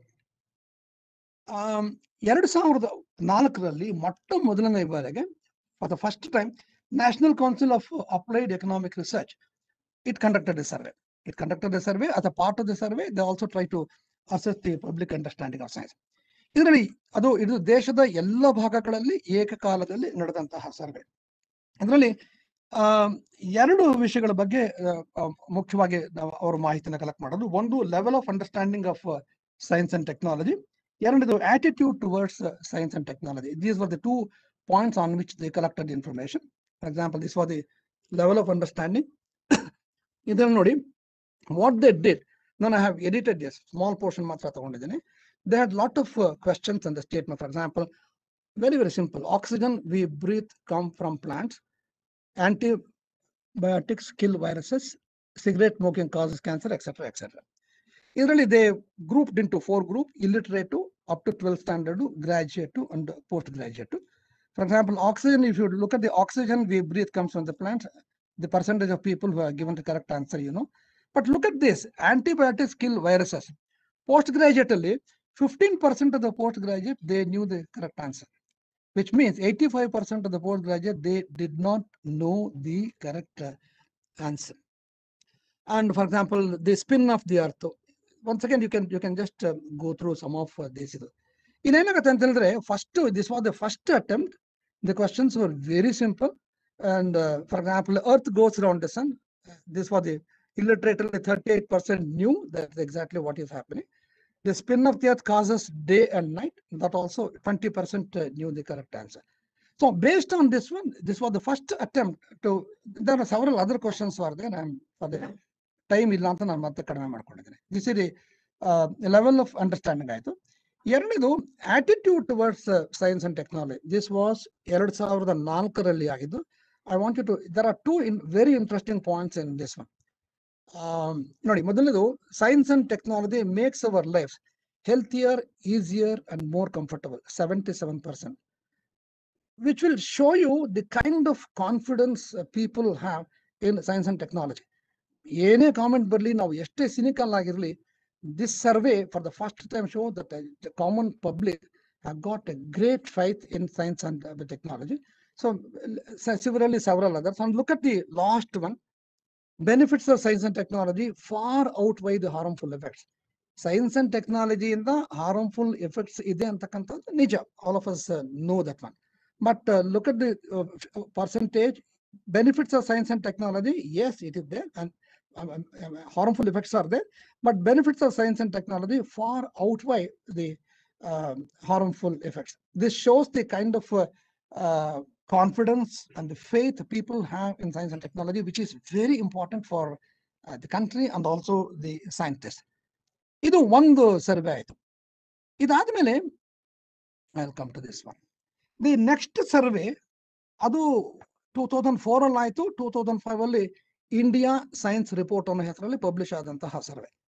ಎರಡನೆಯ survey, this is a very interesting survey.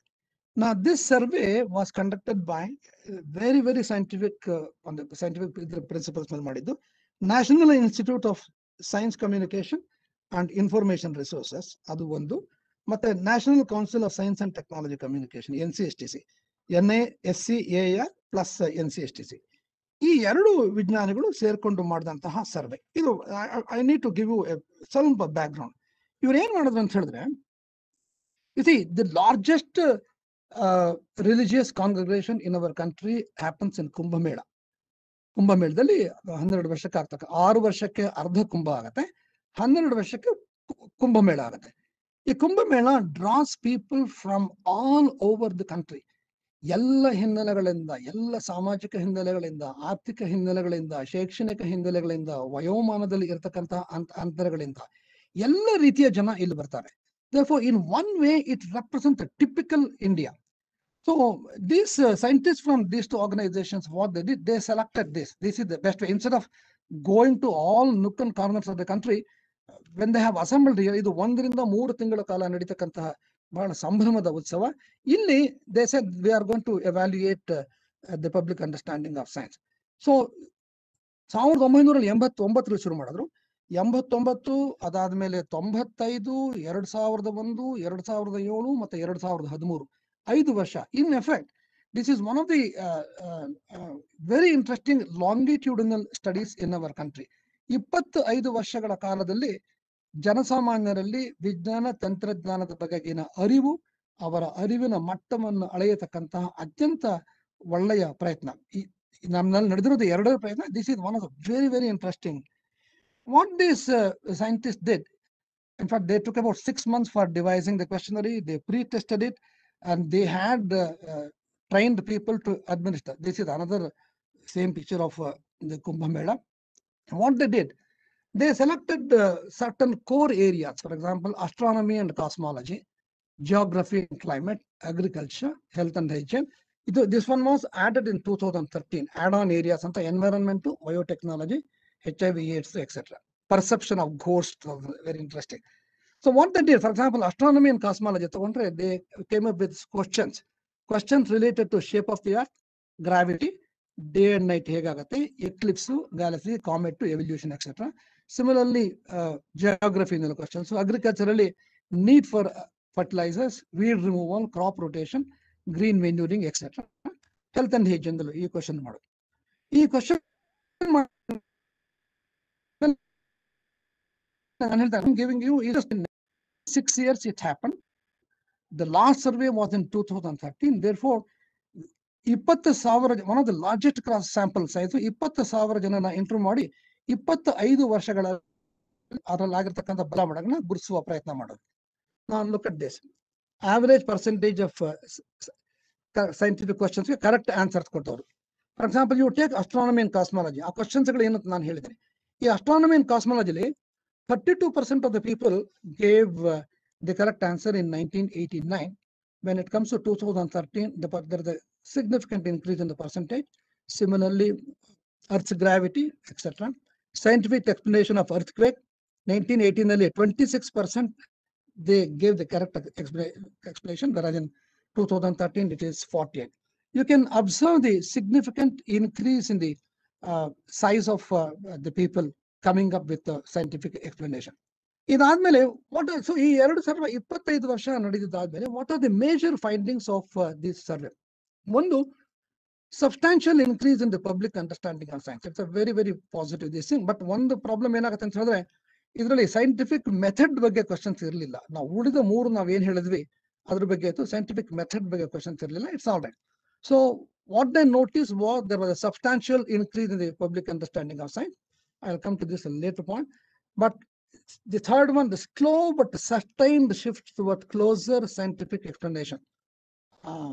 ನಿಧಾನವಾಗಿ ಕೂಡ ವೈಜ್ಞಾನಿಕ ವಿಜ್ಞಾನದ ಮೇಲೆ ಆಧಾರಿತವಾದ ಉತ್ತರಗಳೇನಿದೆ, ಎಕ್ಸ್ಪ್ಲನೇಷನ್ಗಳಿದೆ, ವಿವರಣೆಗಳೇನಿದೆ, ಅದರ ಹತ್ರ ಜನ ಹೋಗ್ತಾ ಇರ್ತಕ್ಕಂಥದ್ದು, ಗುರುಸ್ತಕ್ಕಂಥದ್ದು ಒಂದು.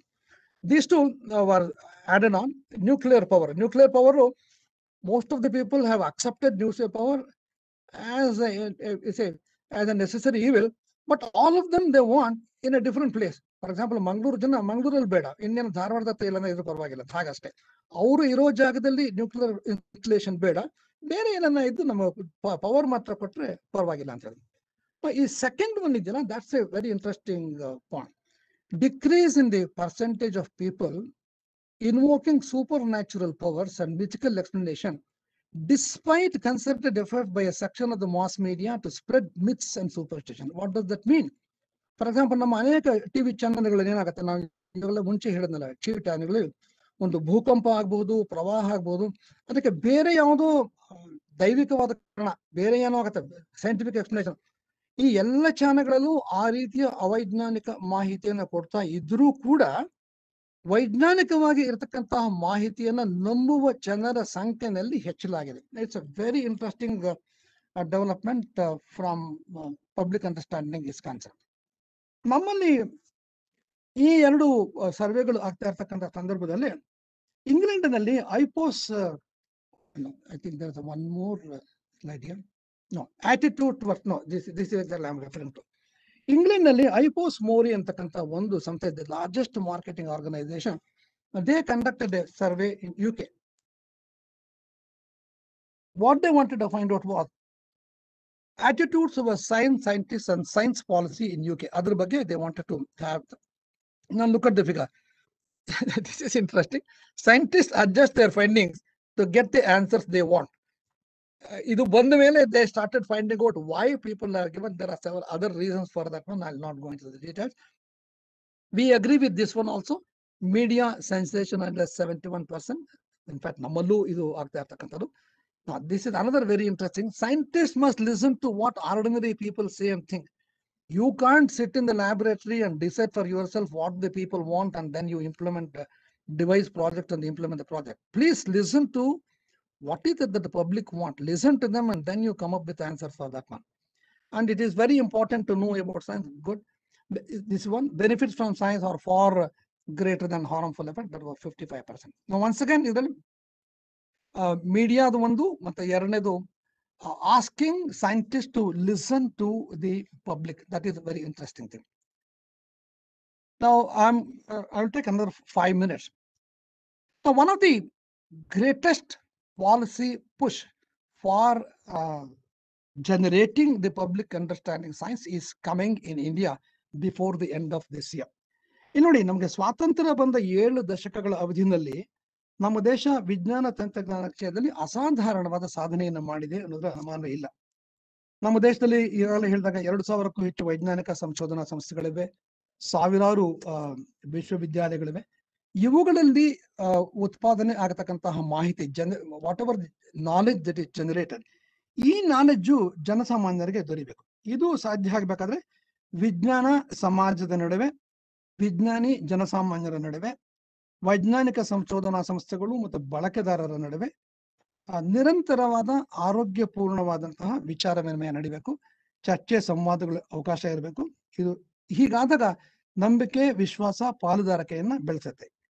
ಈ ಆಶಯದಿಂದ one new policy is coming. Actually, this should have already come by this time. This is the social scientific responsibility that come to them. The national policy on scientific social responsibility. Now, what is this policy and when it is coming?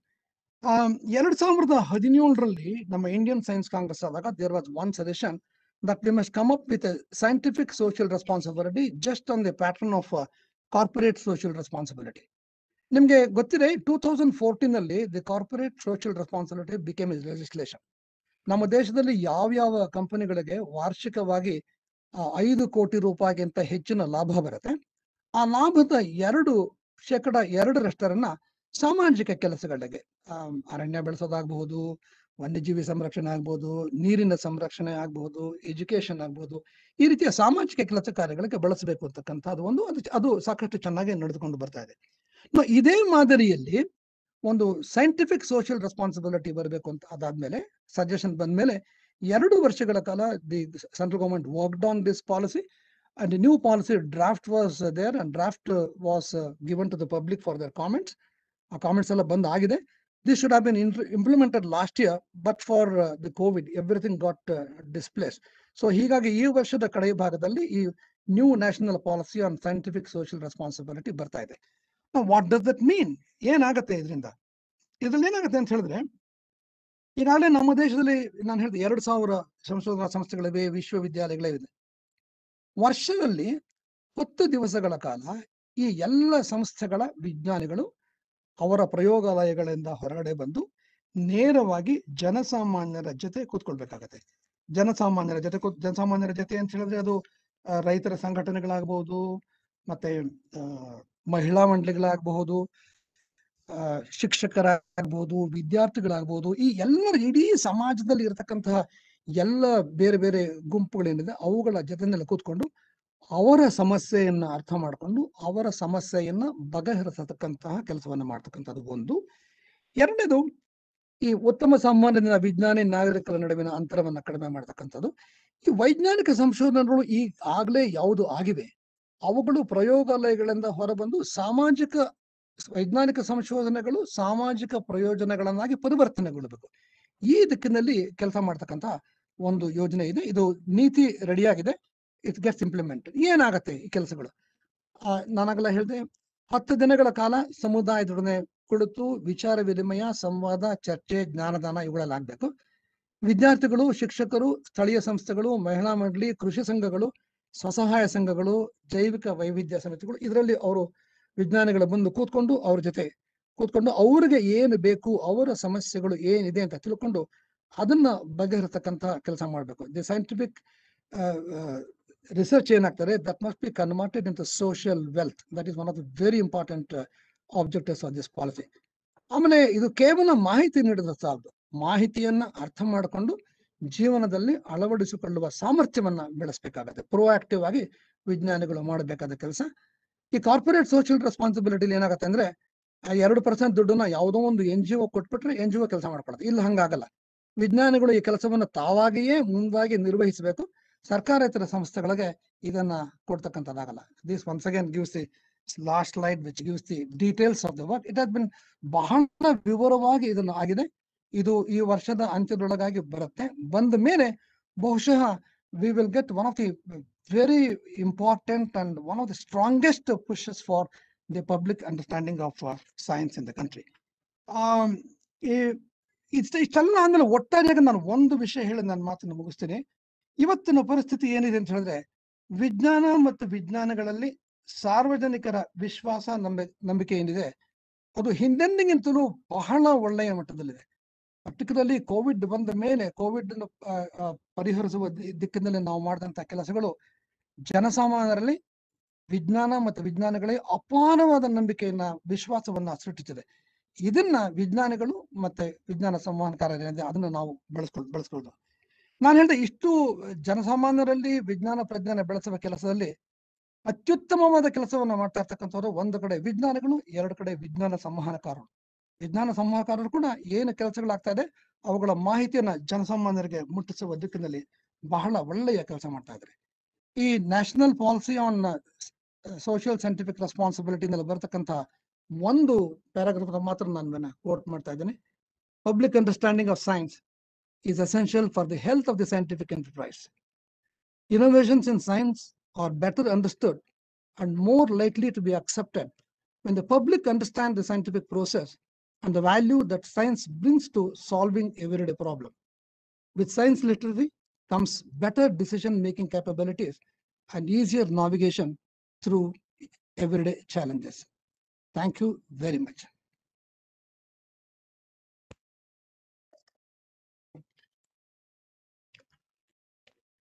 ಬಹಳ ಧನ್ಯವಾದಗಳು doctor Krishnamurthy ಅವರೇ. ವಿಜ್ಞಾನ ಸಂವಹನದ ಎಲ್ಲ ಆಯಾಮಗಳನ್ನು ಮನಮುಟ್ಟುವಂತೆ ತಾವು ನಮ್ಗೆ ಈ 1 ಗಂಟೆಯಲ್ಲಿ ವಿವರಿಸಿದಿರಿ. ಮನಮೋಹಕ, ಹೃದಯ ಸ್ಪರ್ಶಿ ಟಾಕ್ ಆಗಿತ್ತಿದು. ನಮ್ಮ ಸಮಾಜದಲ್ಲಿರುವ ನಂಬಿಕೆಗಳು, ಮೂಢನಂಬಿಕೆಗಳು ಮತ್ತೆ ಸಂವಹನದಲ್ಲಿ ನಡೆಯುತ್ತಿರುವ ಕಾರ್ಯಗಳು ಹಾಗೇನೆ ದೋಷಗಳು ಎಲ್ಲ ಕೂಡ you pointed out everything, every dimension of science communication. We are grateful to you for this wonderful talk on science communication, and we also been joined in the meantime by Dr. Srinivas Saidapur, our another member, esteemed member of the KSTA. So thanking you immensely for this talk. If there are any comments and questions from our esteemed audience, you are welcome at this time. Any comments? Professor Mulimani.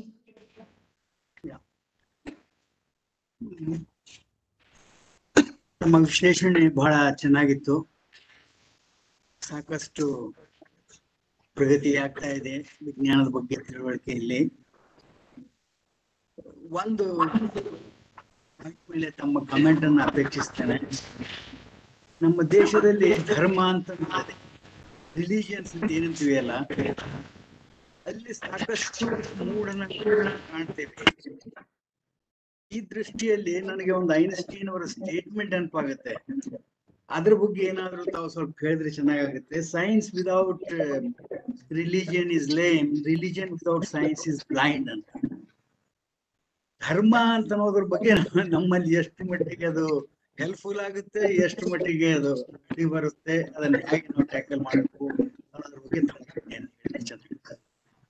ನೀವು ಯಾವುದೇ ಸಮಾಜವನ್ನ ತಗೊಂಡಾಗ ವಿಜ್ಞಾನದ ಬೆಳವಣಿಗೆಗೆ 3 ಶಕ್ತಿಗಳು ಅದು ವಿಜ್ಞಾನದ ಬೆಳವಣಿಗೆಯಲ್ಲಿ ನಿಯಂತ್ರಿಸುತ್ತೆ. ಮೊದಲನೇದು ಧರ್ಮ, ಎರಡನೇದು ಸಮಾಜ, ಮೂರನೇದು ಸರ್ಕಾರ. ಐನ್ಸ್ಟೈನ್ ಅವರ ಸ್ಟೇಟ್ಮೆಂಟ್ ಏನಿದೆ, ಆ ಸ್ಟೇಟ್ಮೆಂಟ್ ಒಂದು ಕಾಲದಲ್ಲಿ ಬಹಳ ನಿಜವಾಗಿದ್ದಂತಹ ಸ್ಟೇಟ್ಮೆಂಟ್. ಧರ್ಮದ ದಾರಿನಲ್ಲಿ ವಿಜ್ಞಾನ ಬೆಳಿಬೇಕು ಅಂತ ನಾವು ಏನ್ ಹೇಳ್ಕೊಂಡು ಬಂದಿದ್ದೀವಿ ಅದು ಒಂದು ದೃಷ್ಟಿಯಿಂದ ಸತ್ಯ. ಆದ್ರೆ ಇವತ್ತಿನ ಪರಿಸ್ಥಿತಿ ಏನಾಗಿದೆ, ಧರ್ಮದ ಜಾಗದಲ್ಲಿ ನಾವು ಬರೀ ರಿಚುವಲ್ಸ್ ನ ಹಾಕೊಂಡಿದ್ದೀವಿ. ಬರೀ ರಿಚುವಲ್ಸ್ನೇ ನಾವು ಧರ್ಮ ಅನ್ನೋ ದೃಷ್ಟಿಯಿಂದ ನಾವು ಮಾಡ್ಕೊಂಡು ಹೋಗ್ತಾ ಇದ್ದೀವಿ. ಎರಡನೆಯ ಸಮಸ್ಯೆಯಲ್ಲಿ ಏನ್ ಬರುತ್ತೆ ಅಂತ ಹೇಳಿದ್ರೆ, ಮೂಢನಂಬಿಕೆಗಳನ್ನ ಧರ್ಮದ ಅಂಗವಾಗಿ ನಾವು ನಡೆಸ್ಕೊಂಡು ಬರ್ತಾ ಇದ್ದೀವಿ. ಹೀಗಾಗಿ ನಾವು ಮೂಢನಂಬಿಕೆಗಳನ್ನ ನಾವು ಪ್ರಶ್ನೆ ಮಾಡ್ಲಿಕ್ಕೆ ಹೋದಾಗ ಧರ್ಮದ ಕ್ವಶನ್ ಒಂದು ಬರುತ್ತೆ. ಆದ್ರೆ ಒಂದು ಏನಾಗ್ತಾ ಇದೆ ಇಲ್ಲಿ ಅಂತ ಹೇಳಿದ್ರೆ, ವಿಜ್ಞಾನ ನಿಮ್ಮ ಧಾರ್ಮಿಕ ನಂಬಿಕೆಗಳನ್ನ ಪ್ರಶ್ನಿಸೋದಿಲ್ಲ ಅಂತಕ್ಕಂಥದ್ದು ಒಂದು ಬಾಟಮ್ ಲೈನ್. ನಿಮ್ಮ ಧಾರ್ಮಿಕ ನಂಬಿಕೆಗಳೇನಿದೆ ಅದನ್ನ ನೀವು ಮಾಡಿ, ಆದ್ರೆ ನಿಮ್ಮ ಧಾರ್ಮಿಕ ನಂಬಿಕೆಗಳನ್ನ ಸಮಾಜದ ಎಲ್ಲರ ಮೇಲೂ ನೀವು ಒತ್ತಾಯ ಪೂರ್ವಕವಾಗಿ ಹರಡ್ತೀವಿ ಅಂದ್ರೆ ಅಲ್ಲಿ ನಿಮ್ಮ ವಿಜ್ಞಾನ ನಿಮ್ಮನ್ನ ಪ್ರಶ್ನಿಸುತ್ತೆ. ಮೂರನೇದು, ಈ ಮೂಢನಂಬಿಕೆಗಳು ಏನಿದೆ, ಮೂಢನಂಬಿಕೆಗಳು ನೀವು ವಿಜ್ಞಾನ ಸಂವಹನ ನಡ್ಕೊಂಡು ಬರ್ತಾ ನಾನು ಇದರಲ್ಲಿ NCSR ರಿಪೋರ್ಟ್ ನಾನು ಏನ್ ಹೇಳಿದೆ ನಿಮ್ಗೆ ಅದಲ್ಲದೆ ಯಾರು ನಮ್ಮ ವಿಜ್ಞಾನ ಈ ದಿವಸ ನಮ್ಮ ಜೀವನದ ಅಂಗವಾಗಿ ಬೆಳೆದುಕೊಂಡು ಬರ್ತಾ ಇರೋದ್ರಿಂದ ಸಾಧಾರಣವಾಗಿ ಮೂಢನಂಬಿಕೆಗಳು ಸ್ವಲ್ಪ ಮಟ್ಟಿಗೆ ಕಡಿಮೆ ಹಾಕೊಂಡು ಬರ್ತಾ ಇದೆ. ಅದನ್ನು ನಾವು ದೃಷ್ಟಿನಲ್ಲಿ ಇಟ್ಕೊಂಡು ಅದ್ರ ಬಗ್ಗೆ ನಾವು ಹೆಚ್ಚಿನ ಗಮನ ಕೊಡಬೇಕಾಗತ್ತೆ. ಆದ್ರೆ ಧರ್ಮ ಅಗತ್ಯ ಅನ್ನೋದ್ರಲ್ಲಿ ಎರಡನೆಯ ಮಾತಿಲ್ಲ. ಧರ್ಮ ವಿಜ್ಞಾನದ ಸಂಶೋಧನೆಗಳನ್ನ ಸ್ವಲ್ಪ ಮಟ್ಟಿಗೆ ನಿಯಂತ್ರಿಸಬೇಕು ಅನ್ನೋದ್ರಲ್ಲೂ ಎರಡನೆಯ ಮಾತಿಲ್ಲ. ಆದ್ರೆ ಧಾರ್ಮಿಕ ನಂಬಿಕೆಗಳನ್ನ ವಿಜ್ಞಾನ, ವೈಯಕ್ತಿಕವಾದ ಧಾರ್ಮಿಕ ನಂಬಿಕೆಗಳನ್ನ ವಿಜ್ಞಾನ ಪ್ರಶ್ನಿಸೋದಿಲ್ಲ ಅನ್ನೋದು ಕೂಡ ನಾವು ಮಾಡ್ಕೊಂಡು ಬಂದಿರತಕ್ಕಂತಹ ಒಂದು policy. Thank you. Any other comment? Dr. Eknath. Sir, Dr. Krishnamurthy sir, Yes, sir. a fantastic presentation, a very comprehensive presentation. I would like to ask you, especially the preschool stage of an individual and the influence of elders in the family, especially the grandparents.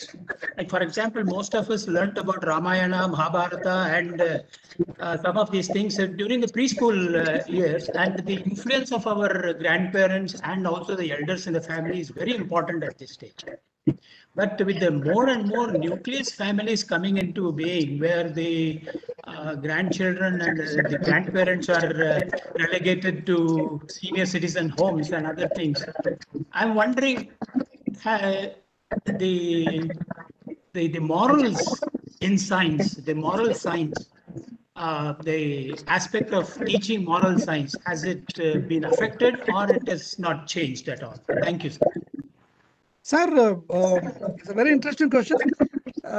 Definitely it has been affected to a very large extent, because I also interact with a large number of children. What is happening in the families today is, if it is a nucleus family, both parents are busy, they cannot engage the children, and a growing child has hundreds and hundreds of questions.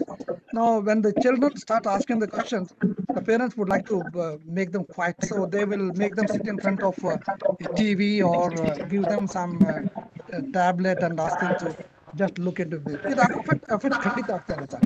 Therefore, ಇವತ್ತಿನ ಪರಿಸ್ಥಿತಿ ಏನಿದೆ ಅಂತ ಹೇಳಿದ್ರೆ, Covid ಪರಿಸ್ಥಿತಿ, that is unfortunate, ಅದು we are not expected. ಅದು ಬಿಟ್ರೆ there is a need for consciously promoting the children taking out into the nature and to exploration activities ಬಹಳ ಆಗ್ತಾರೆ. ಈ ರೀತಿ ಎಕ್ಸ್ಪ್ಲೋರೇಷನ್ ಆಕ್ಟಿವಿಟಿ ಅಂದ್ರೆ ಮಕ್ಕಳನ್ನ ತೊಡಗಿಸ್ಕೊಳ್ಬೇಕಾದಂತ ಪರಿಸ್ಥಿತಿ ಬಂದಿದೆ. ಒಂದು. ಎರಡನೇ ಪಾಯಿಂಟ್ ಏನಂತ ಹೇಳಿದ್ರೆ, however busy the parents are, it is absolutely necessary for parents to spend time with children and guide them in the correct direction.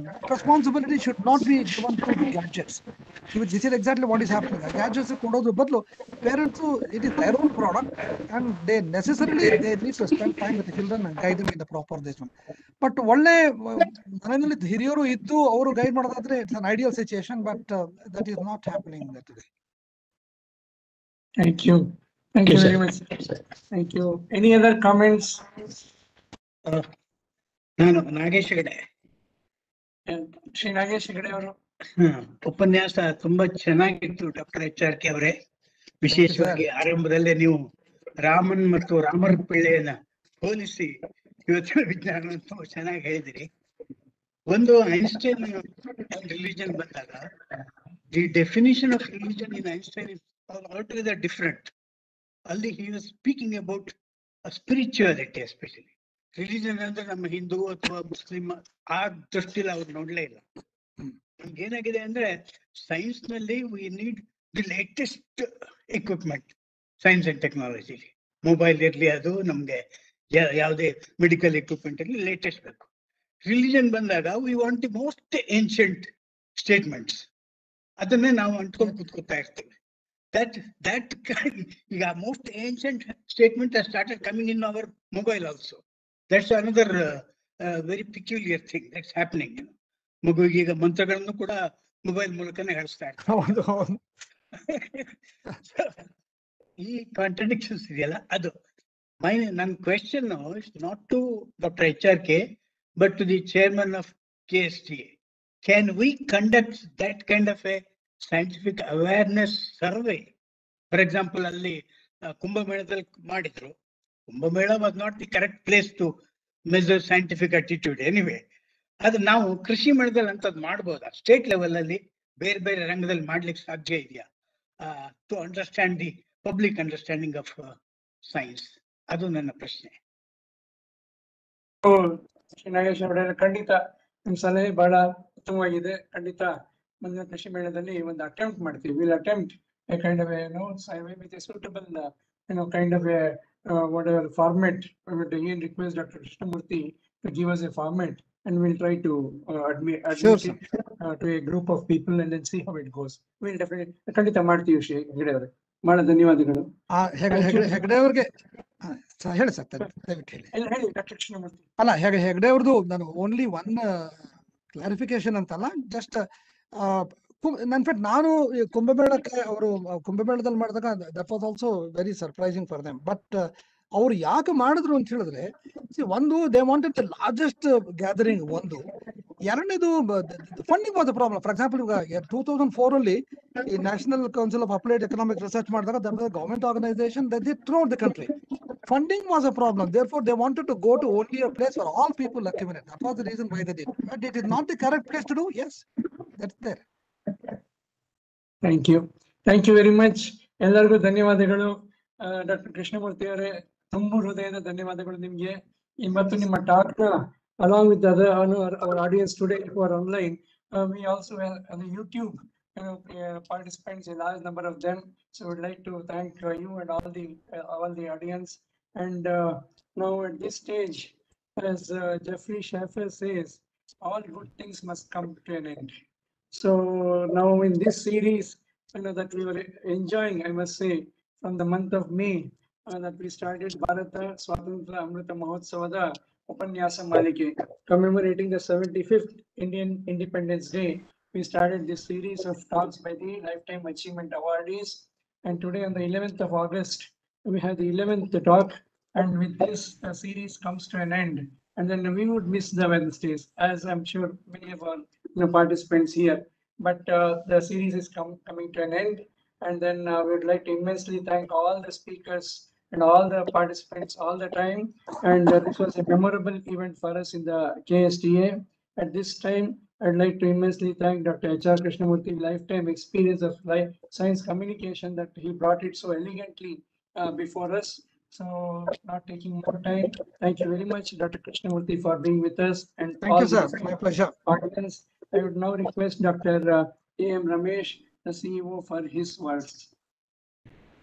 ಎಲ್ಲರಿಗೂ ನಮಸ್ಕಾರ. ಇಲ್ಲಿವರೆಗೆ ಡಾಕ್ಟರ್ H.R. ಕೃಷ್ಣಮೂರ್ತಿ ಸರ್ ಅವರ ವಿದ್ವತ್ಪೂರ್ಣ ಉಪನ್ಯಾಸವನ್ನ ಕೇಳಿದೆ. ಸರ್ ಅವರು ಭಾರತದಲ್ಲಿ ವಿಜ್ಞಾನದ ಸಾರ್ವಜನಿಕ ತಿಳುವಳಿಕೆ ಎಂಬ ವಿಷಯದ ಬಗ್ಗೆ ಬಹಳ ಸವಿವರವಾಗಿ ವಿವರಿಸಿದರು.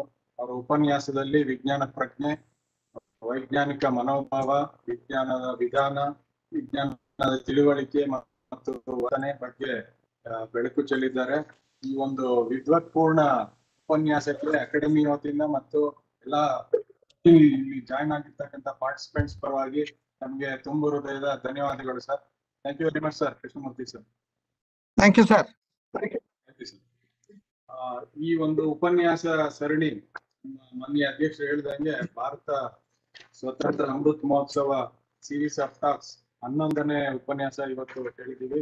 ಬಹಳ ಜನಪ್ರಿಯವಾಗಿತ್ತು. ಪ್ರತಿ ಬುಧವಾರ ಹಲವಾರು ಪ್ರತಿನಿಧಿಗಳು ಈ ಒಂದು ಆನ್ಲೈನ್ ಉಪನ್ಯಾಸಕ್ಕೆ ಜಾಯ್ನ್ ಆಗ್ತಾ ಇದ್ರು.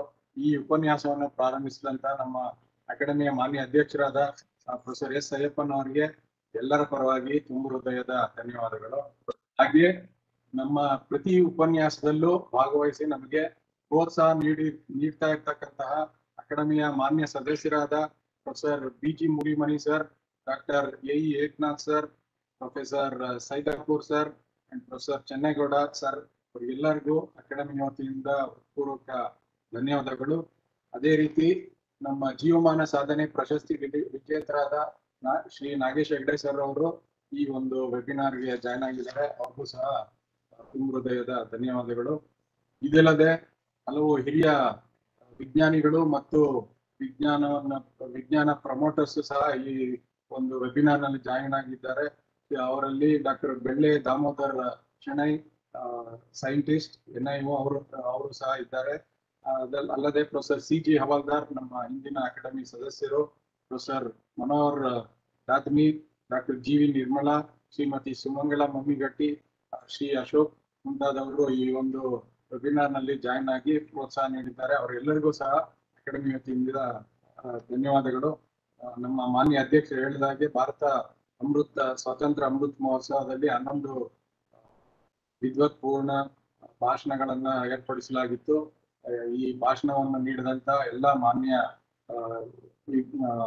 ಜೀವಮಾನ ಸಾಧನೆ ಪ್ರಶಸ್ತಿ ವಿಜೇತರಿಗೂ ಸಹ ಅಕಾಡೆಮಿ ವತಿಯಿಂದ ಮತ್ತೊಮ್ಮೆ ತುಂಬ ಹೃದಯದ ಧನ್ಯವಾದಗಳು. ಈ ಪ್ರತಿ ಬುಧವಾರ ಈ ಒಂದು ಸೀರೀಸ್ ಆಫ್ ಟಾಕ್ ಬಹಳ ಯಶಸ್ವಿಯಾಗಿ ನಡ್ಕೊಂಡು ಬಂದಿದೆ. ಅದರಲ್ಲಿ ಭಾಗವಹಿಸಿದಂತ ಎಲ್ಲಾ ಪಾರ್ಟಿಸಿಪೆಂಟ್ಸ್ ಸಿಸ್ಕೋ ವೆಬ್ಎಕ್ಸ್ ನಲ್ಲಿ ಜಾಯ್ನ್ ಆಗಿದ್ದಾರೆ, ಹಾಗೆ ಯೂಟ್ಯೂಬ್ ನಲ್ಲಿ ಜಾಯ್ನ್ ಆಗಿದ್ದಾರೆ. ಅವರೆಲ್ಲರಿಗೂ ಸಹ ಅಕಾಡೆಮಿ ವತಿಯಿಂದ ಮತ್ತೊಮ್ಮೆ ತುಂಬ ಹೃದಯದ ಧನ್ಯವಾದಗಳು.